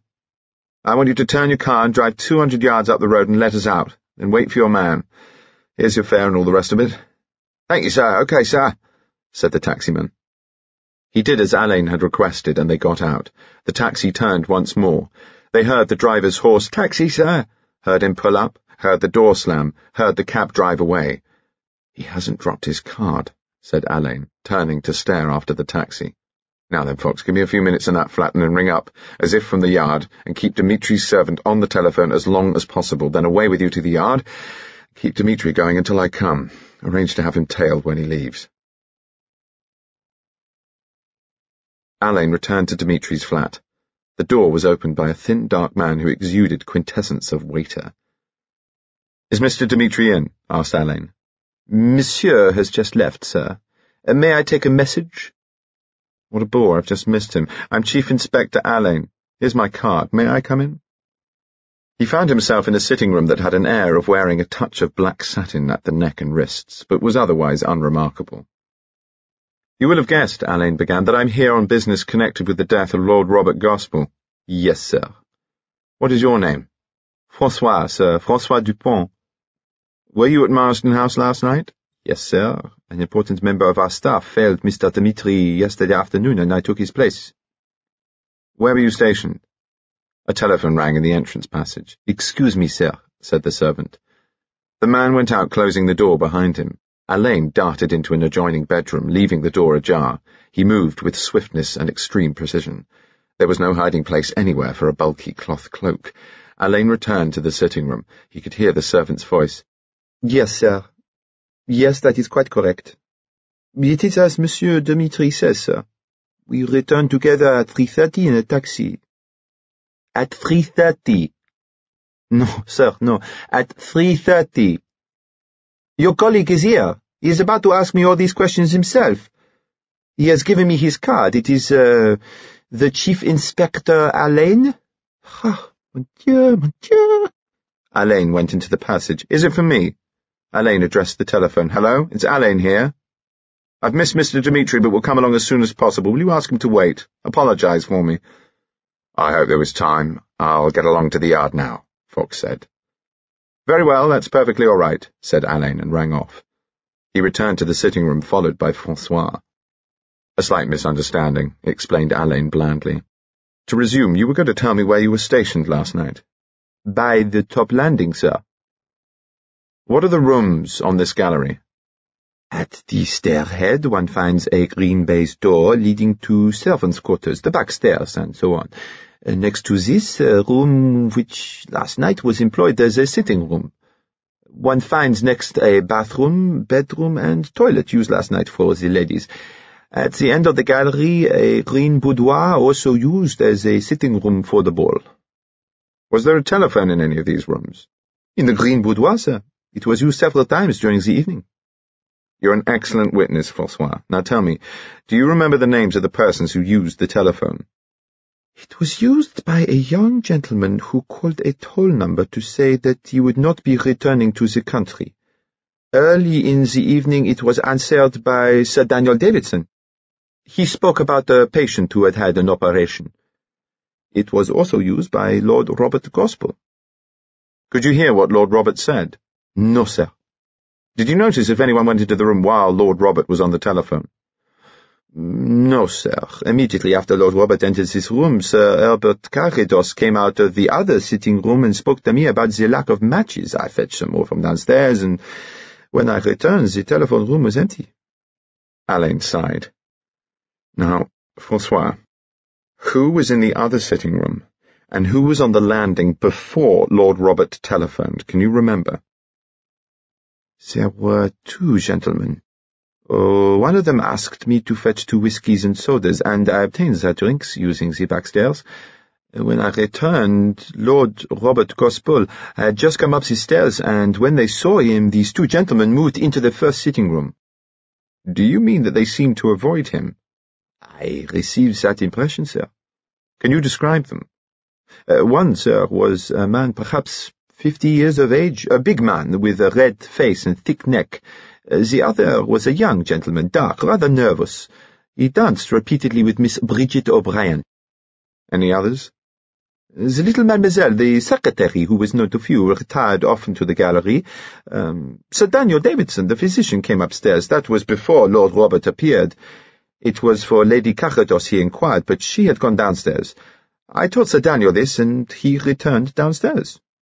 Now, for the rest of the evening, did you see Lord Robert again? No, sir. I remained on the top landing until the guests had gone. I then took a tray to Monsieur in the butler's pantry. Was this long after the last guest had left? No, sir. I fancy there may have been 1 or 2 left in the hall. Monsieur was in the buffet when I came down. Was Sir Herbert Carrados in the buffet? He left as I entered. When did you go home? At 3:30 with Monsieur. Right. I think that is all. You've been very helpful and obliging. François took his tip with a waiter's grace and showed Alleyn out. In his room at the Yard, Alleyn smiled pleasantly at Dimitri and thought, not a good head. Everything's a bit too narrow. No fool, though. We're anxious to get a little information about a small green boudoir on the top gallery at Marsden House. It has a telephone in it. Did you at any time visit this room? Repeatedly. I inspect all the rooms continually. The time in which we are interested is about 1 o'clock this morning. Dimitri removed his rimless eyeglass and began to turn it between the fingers and thumb of his left hand. I learnt that about this time you returned Lady Carrados's bag to her. Dimitri suddenly put his hands in his pockets, the left hand still busy with the eyeglass. That is correct. The bag was in the room you mentioned. Anybody there? My servant, François. I trust there was nothing missing from this bag, asked Dimitri. Her ladyship, said Alleyn, has made no complaint. The point is this. At 1 o'clock, Lord Robert telephoned from this little green room. My informant tells me that you were on the landing. Your informant is misinformed. I did not see Lord Robert on this gallery. I did not notice him until he was leaving. He inquired if I had seen Mrs. Halkett Hackett. I informed his lordship that she had left. I then went to the buffet on the ground floor. I remained there for a time, speaking to Sir Herbert Carrados. Alleyn took a piece of paper from his pocketbook and handed it to Dimitri. This is the order of departure amongst the last guests. Would you mind glancing at it? Dimitri surveyed the list. It is correct as far as I can remember up to the time I left the hall. I believe you saw the encounter at the foot of the stairs between Lord Robert and his nephew, Mr. Donald Potter. It was scarcely an encounter. They did not speak. Did you get the impression that they avoided each other? Yes. I believe you attended the Bach recital in the Constant Street Hall on the 3rd of June. Did you happen to notice Lord Robert at this concert? I think I do remember his lordship was present. I pay little attention to externals when I listen to beautiful music. Did you return her bag to Mrs. Halkett Hackett? Dimitri gave a sharp cry, drew his left hand out of his pocket and stared at his fingers. 3 drops of blood fell from them. Blood on your hand, Mr. Dimitri, said Alleyn. I have broken my glass. He wrapped his fine silk handkerchief around his fingers and nursed them in his right hand. He was white to the lips. The sight of blood, he said, affects me unpleasantly. I must ask you to excuse me. When you have answered my last question, did you ever return Mrs. Halkett Hackett's bag? I do not understand you. We spoke of Lady Carrados's bag. We speak now of Mrs. Halkett Hackett's bag, which you took from the sofa at the Sirmione concert. Do you deny that you took it? I shall answer no more questions without the advice of my solicitor. That is final. He rose to his feet. So did Alleyn and Fox. Very well, said Alleyn. I shall have to see you again, Mr. Dimitri, and I dare say again. Fox, will you show Mr. Dimitri down? When the door had closed, Alan spoke into his telephone. My man is leaving. He'll probably take a taxi. Who's tailing him? Anderson. Ask him to report when he gets a chance, but not to take too big a chance. It's important. Fox came in grinning. He's shaken up a fair treat to see, Mr. Alleyn. I've a strong feeling, Fox, that Dimitri is not working this blackmail game on his own. What's the time? 1 o'clock. I'm due at Sir Daniel's at 2. I'll have to see the AC before then. They arrived at St. Luke's Chambers, Harley Street at 2 precisely. Davidson came forward and shook hands. It's very good of you to come to me, he said. Do sit down. They sat down. Alleyn glanced round, a beautiful and expensive room crying in devious tones of the gratitude of wealthy patients. You very kindly rang up to say you might be able to help us, he said. Yes, said Davidson. I did. I find myself in the unenviable position of being one of the last people to see Lord Robert. When did you see him? In the hall, just before I left.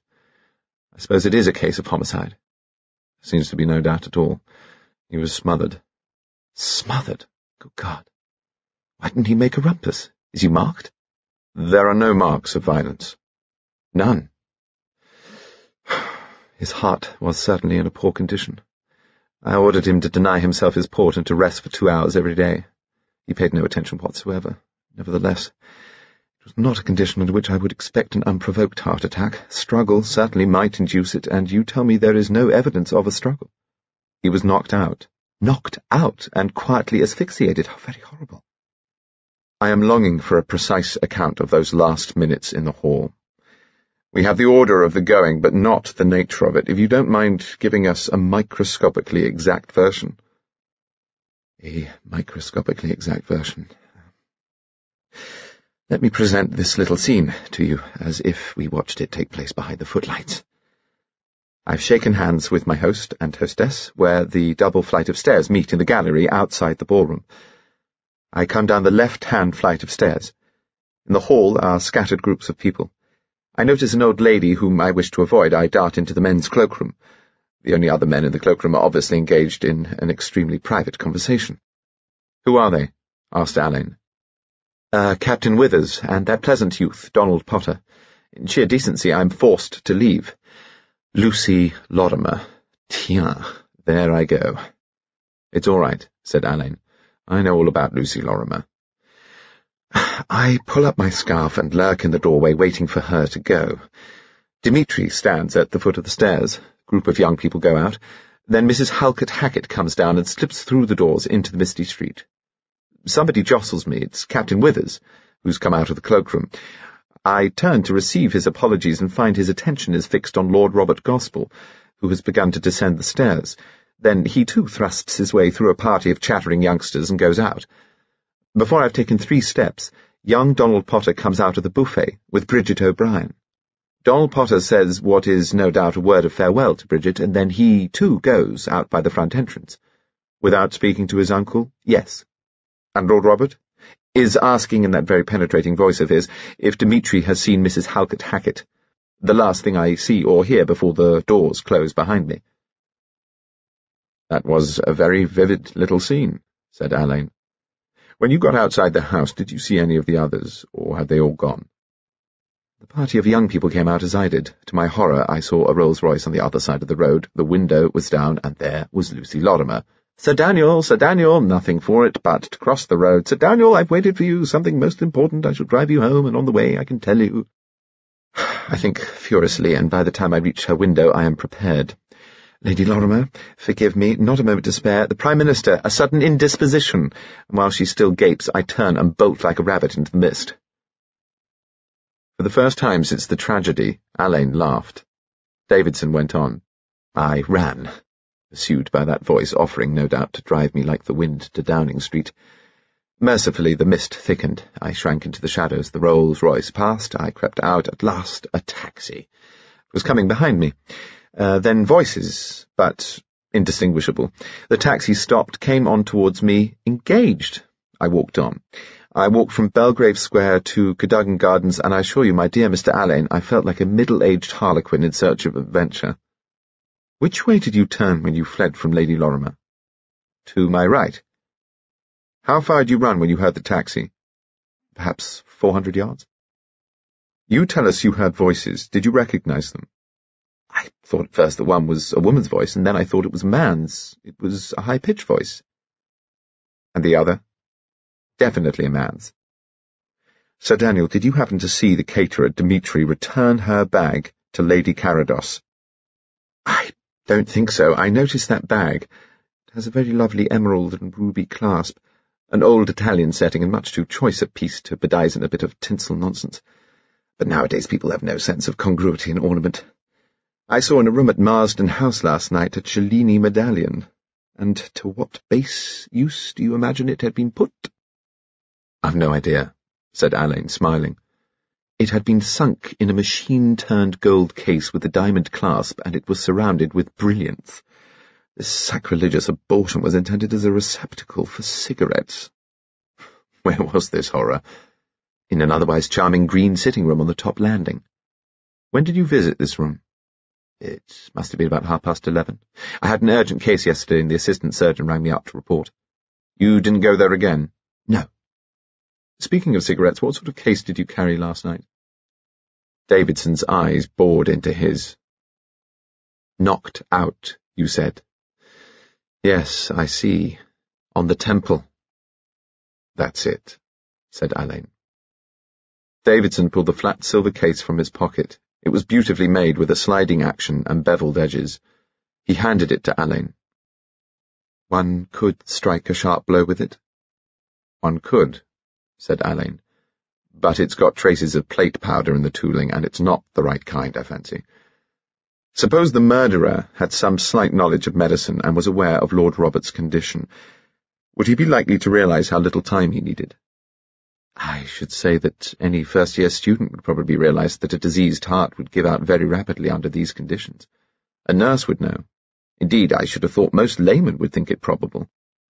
The actual time to within 2 or 3 minutes might not be appreciated. Yes, thank you. Alleyn got up. I think that's everything. We'll get out a statement for you to sign if you will.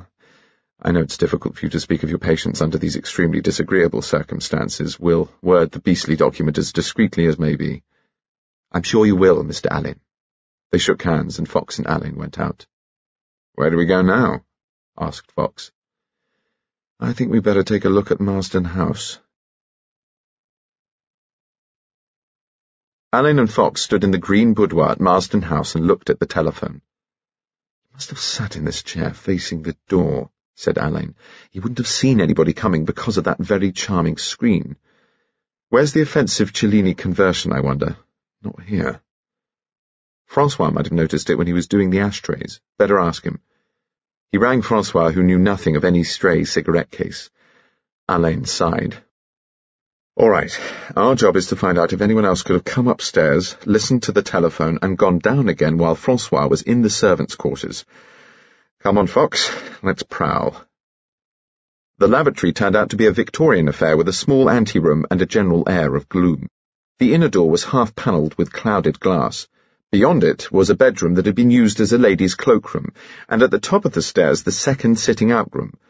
Beside the door of this room was another green baize door leading to servants' quarters and back stairs. The other side of the gallery was open, and Alleyn leant on the balustrade and stared down into the hall 2 stories below. A good vantage spot, this, he said.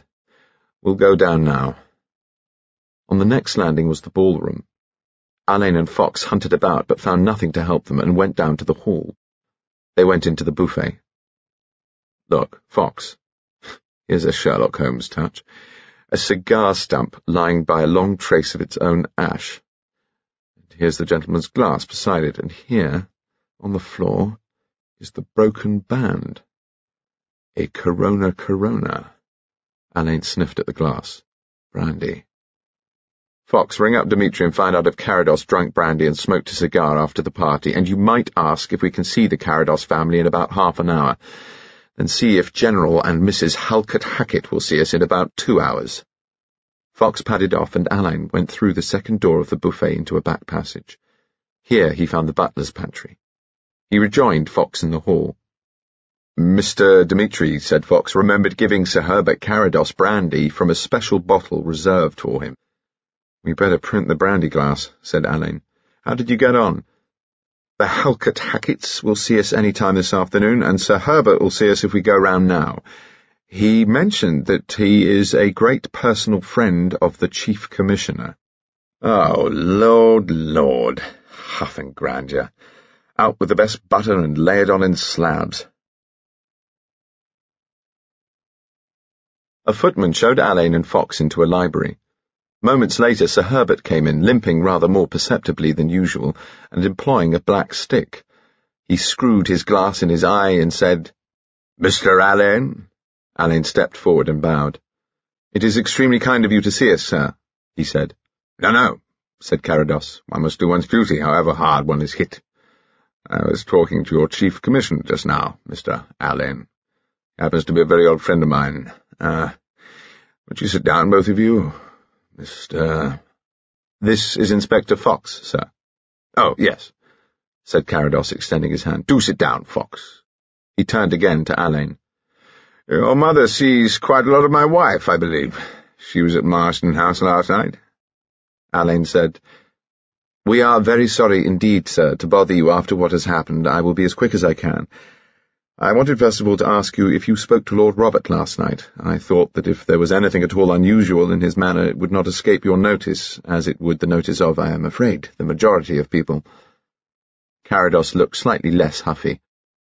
"As a soldier man, I've had to use my eyes a bit, and I think if there's anything wrong anywhere, I'm not likely to miss it. I spoke to Lord Robert Gospel once or twice last night, and he was perfectly normal." Alleyn fixed Carados with a reverent glare. "Sir Herbert," he said, "I'm going to do a very unconventional thing, and I hope you won't get me my dismissal, as I'm sure you very easily could. I'm going to take you wholly into our confidence." Up came his head. The knees were spread apart, the hands went involuntarily to the inside of the thighs. A wise son of empire sat confessed. "It would not be the first time," said Carados modestly, "that confidence has been reposed in me." "I'm sure it wouldn't. This is our difficulty.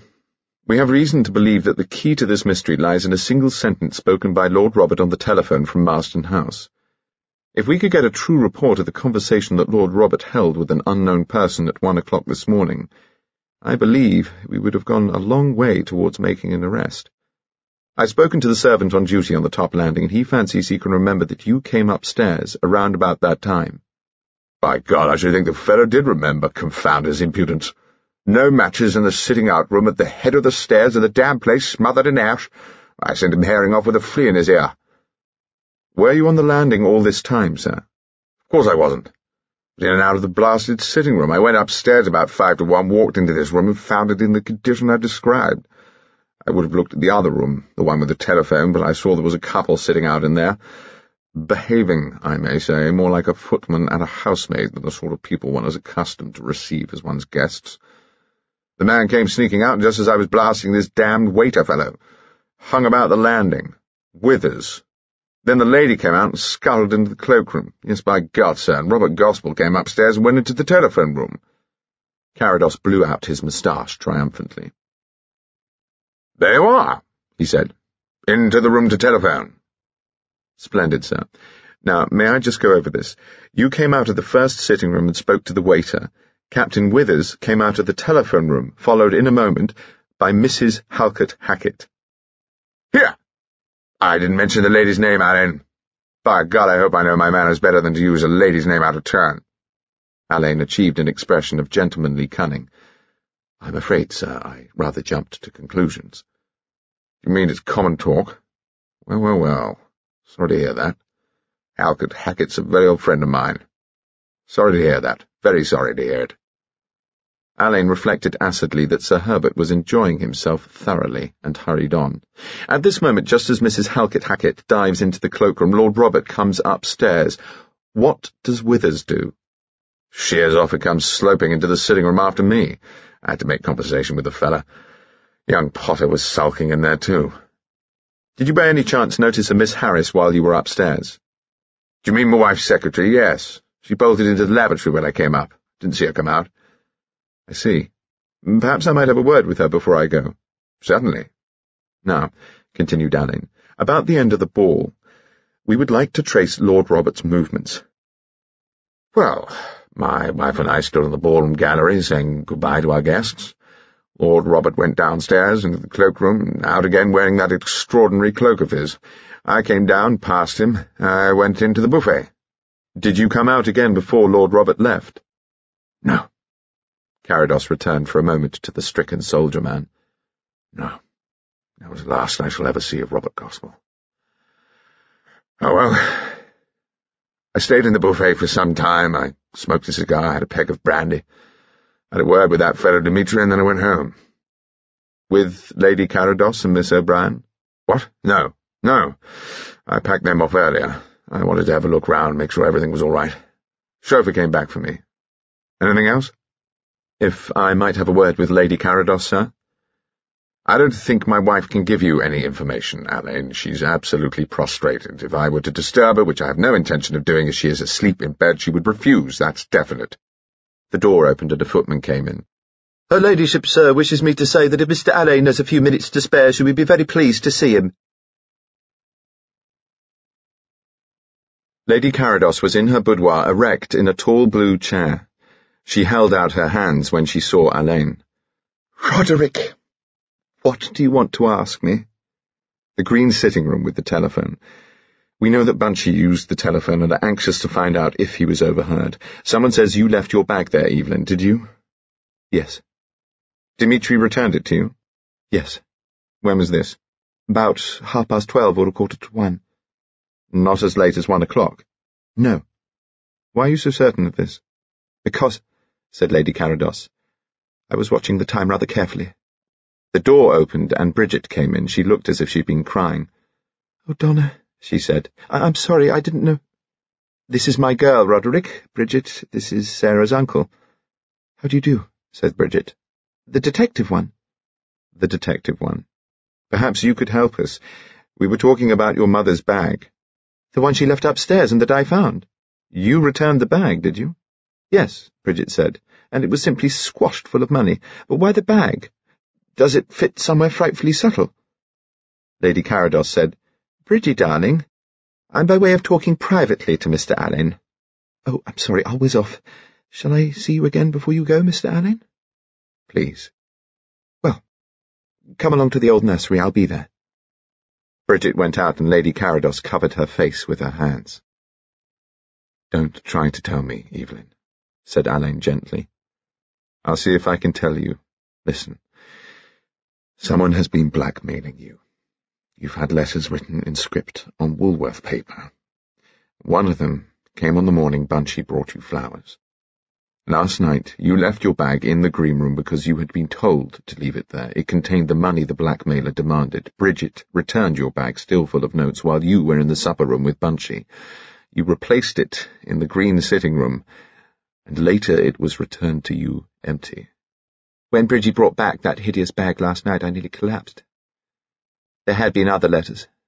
I destroyed them and tried to put them out of my mind. But this one threatened dreadful things that would hurt Bridgie so much. I put £500 in notes in the bag and left it on the little table in the green sitting room before 1 o'clock. And then Bridgie must have seen it. I shall never forget her coming into the supper room, laughing and holding out that bag. Somehow we got rid of Bridgie. Sir Daniel Davidson was there. I got rid of him too. And then Bunchy said he knew what I wanted to do with my bag and begged me not to do it. I broke away from him and went back to the green sitting room. It was then 20-1. I put the bag behind a big ormolu and enamel box on the table. Then I went down to the ballroom. I don't know how much later it was when I saw Dimitri coming through the room with the bag, and when I took it, I knew the money had gone. Evelyn, is it possible that Dimitri is the man who is blackmailing you? Good heavens, no. Are you sure? He's in and out of people's houses and has free access to their rooms. How long has he been doing this work? He told me 7 years. My secret is more than twice as old as that. You realise, don't you, that you are not the only victim? Bunchy was actually working with us on information we had from another source, but which points directly to the same individual. It seems probable that the blackmailing may be linked with the murder, so we have a double incentive to get at the blackmailer's identity. Now then, it's something about Bridget, isn't it? And it happened more than 14 years ago. Ought we to begin with your first husband? You needn't go on being delicate, Roderick. I think you've guessed. Paddy and I were not married. Bless my soul, said Alleyn. How very courageous of you, Evelyn. I think it was now, but it didn't seem so then. Paddy left a wife in an Australian lunatic asylum, came home, and fell in love with me. We went through a form of marriage and lived happily and bigamously together. Then Paddy died. Weren't you afraid it would come out? No. Paddy's wife had no relations. She was a music hall comedienne who had been left stranded in a little town in New South Wales. He married her there and took her to Sydney. 6 weeks later she became hopelessly insane. Paddy had not told anybody of his marriage, and he had not looked up any of his acquaintances in Sydney. When he arranged to have her put away, it was under her maiden name. He invested a sum of money, the interest on which was enough to pay the fees and expenses. He left the whole thing in the hands of the only man who knew the truth, Anthony Banks, his greatest friend. He lived in Sydney and held Paddy's power of attorney. The even voice faltered for a moment. 5 months after we were married, Paddy was killed. I had started Bridgie and came up to London to see my doctor. Paddy was to motor up from our house at Ripplecott and drive me back. In the morning I had a telegram from him. It said, "The best possible news from Anthony Banks." On the way the car skidded and crashed in a little village. He was taken into the vicarage and then to the cottage hospital. When I got there he was unconscious, and he didn't know that I was with him when he died. And the news? I felt certain that it could only be one thing. His wife must have died. But we could find no letters or cables, so he must have destroyed whatever message he had been sent by Anthony Banks. The next thing that happened was that Paddy's solicitor received £5,000 from Australia and a letter from Anthony Banks to say it was forwarded in accordance with Paddy's instructions. In the meantime, I had written to Anthony Banks. I told him of Paddy's death, but wrote as a cousin of Paddy's. He replied saying nothing about Paddy's wife, but he did say that a letter from him must have reached Paddy just before he died, and that if it had been found he would like it to be destroyed unopened. Anthony Banks must have been honest, because he could have kept that £5,000 for himself when she died, and he didn't know Paddy had remarried. Do you remember the name of the people at the vicarage? I don't. And the cottage hospital? It was at Falconbridge in Buckinghamshire. Dr. Bletherley was an elderly man with a face like a sheep, and the nurses were charming. She looked steadily at Alleyn. "You can see now," she said, "why I would go almost to any length to keep this from Bridget." "Yes," said Alleyn. "I can see." Alleyn saw Bridget in her old nursery, which had been converted into a very human sitting room. "I want to talk to you about last night, if I may. You knew Lord Robert pretty well, didn't you?" "Yes. He was a great friend of Donna's." "I suppose you think I'm being hard and modern about him. I'd have been sorrier if it had happened longer ago. Doesn't mean I'm not sorry, I am. We all loved him. But I found out I didn't really know him well. He was harder than you'd ever believe. But I feel I'd give anything to be able to tell him I'm sorry." "Sorry for what?" "For not being nicer to him last night. I snubbed him because he was so beastly to his nephew, who happens to be rather a particular friend of mine." "Yes, I know about that. Don't you think it's possible that Donald was rather hard on his uncle?" "No, I don't. Donald's a man now. He's got to stand on his own feet and decide things for himself. Bunchy simply wouldn't understand that." "Do you like Captain Withers?" asked Alleyn suddenly. "What?" Bridget became rather pink. "I can't say he's exactly my cup of tea, but he's a marvellous dancer, and Donald said Wits is a terribly good businessman. He's been frightfully nice about advising Donald, and he knows all sorts of people who could be useful." "Useful in what way?" "Donald is going in for medicine, isn't he?" "Well," Bridget hesitated.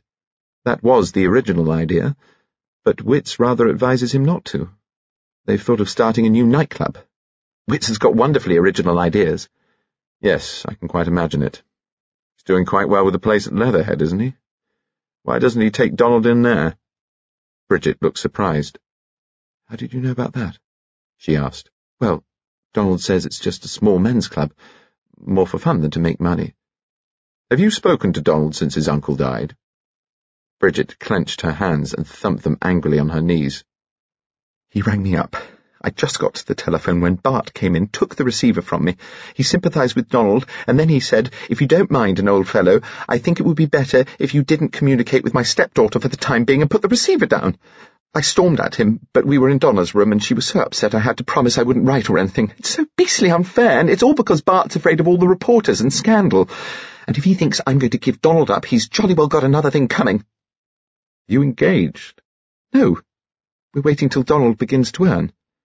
And how much must Donald earn before he is marriageable? You don't put it very nicely, do you? I suppose you think I'm hard and modern and beastly. Donald is his uncle's heir, you know. Don't you dare, she said, her eyes flashing. And don't you go putting ideas into people's heads by getting on the defensive before you've been given cause, said Alleyn, very firmly indeed. Now then, 3 or 4 official questions, if you please. Did you sit out in the green sitting room on the top gallery between 12 and 1? I was up there with Donald until after most people had gone into the supper room. We both came down together. That was when I returned her bag to Donna. Donna asked me to fetch her smelling salts. I ran upstairs to the ladies' cloakroom. Donna's maid Sophie was there. I got the smelling salts from Sophie, ran downstairs. I couldn't find Donna, but I ran into Bunchy, who said she was all right again. Did you go up to the green sitting room again? Donald and I went up towards the end of the party. Did you at any stage of the proceedings leave your cigarette case in that room? Bridget stared at him. I haven't got a cigarette case. I don't smoke. Do you know if anybody overheard Bunchy telephone from that room at about 1 o'clock? I haven't heard of it. Have you asked Miss Harris? She was on the top landing a good deal last night. I'll have a word with her. That's all then, he said. Thank you so much, Miss Bridget. You take care of your mother, who needs you rather badly just now. Encourage your young man to renew his studies, and if you can, wean him from Withers. Goodbye now. I'm off. Miss Harris was neither plain nor beautiful, short nor tall, dark nor fair. No wonder that few people had noticed her at Marston House. She was not in the least nervous. May we have your name and address? Certainly, Mr. Alleyn. Dorothea Violet Harris. Address, town or country? Both, please. Town, 57 Ebury Mews, SW. Country, the Rectory, Barbican Bramley, Bucks. Now, Miss Harris, I wonder if you can give me any help in this business. To his intense astonishment, Miss Harris opened her pad she had brought with her, and he could see a column of shorthand hieroglyphics. She cleared her throat. At about 12:30, she began, I met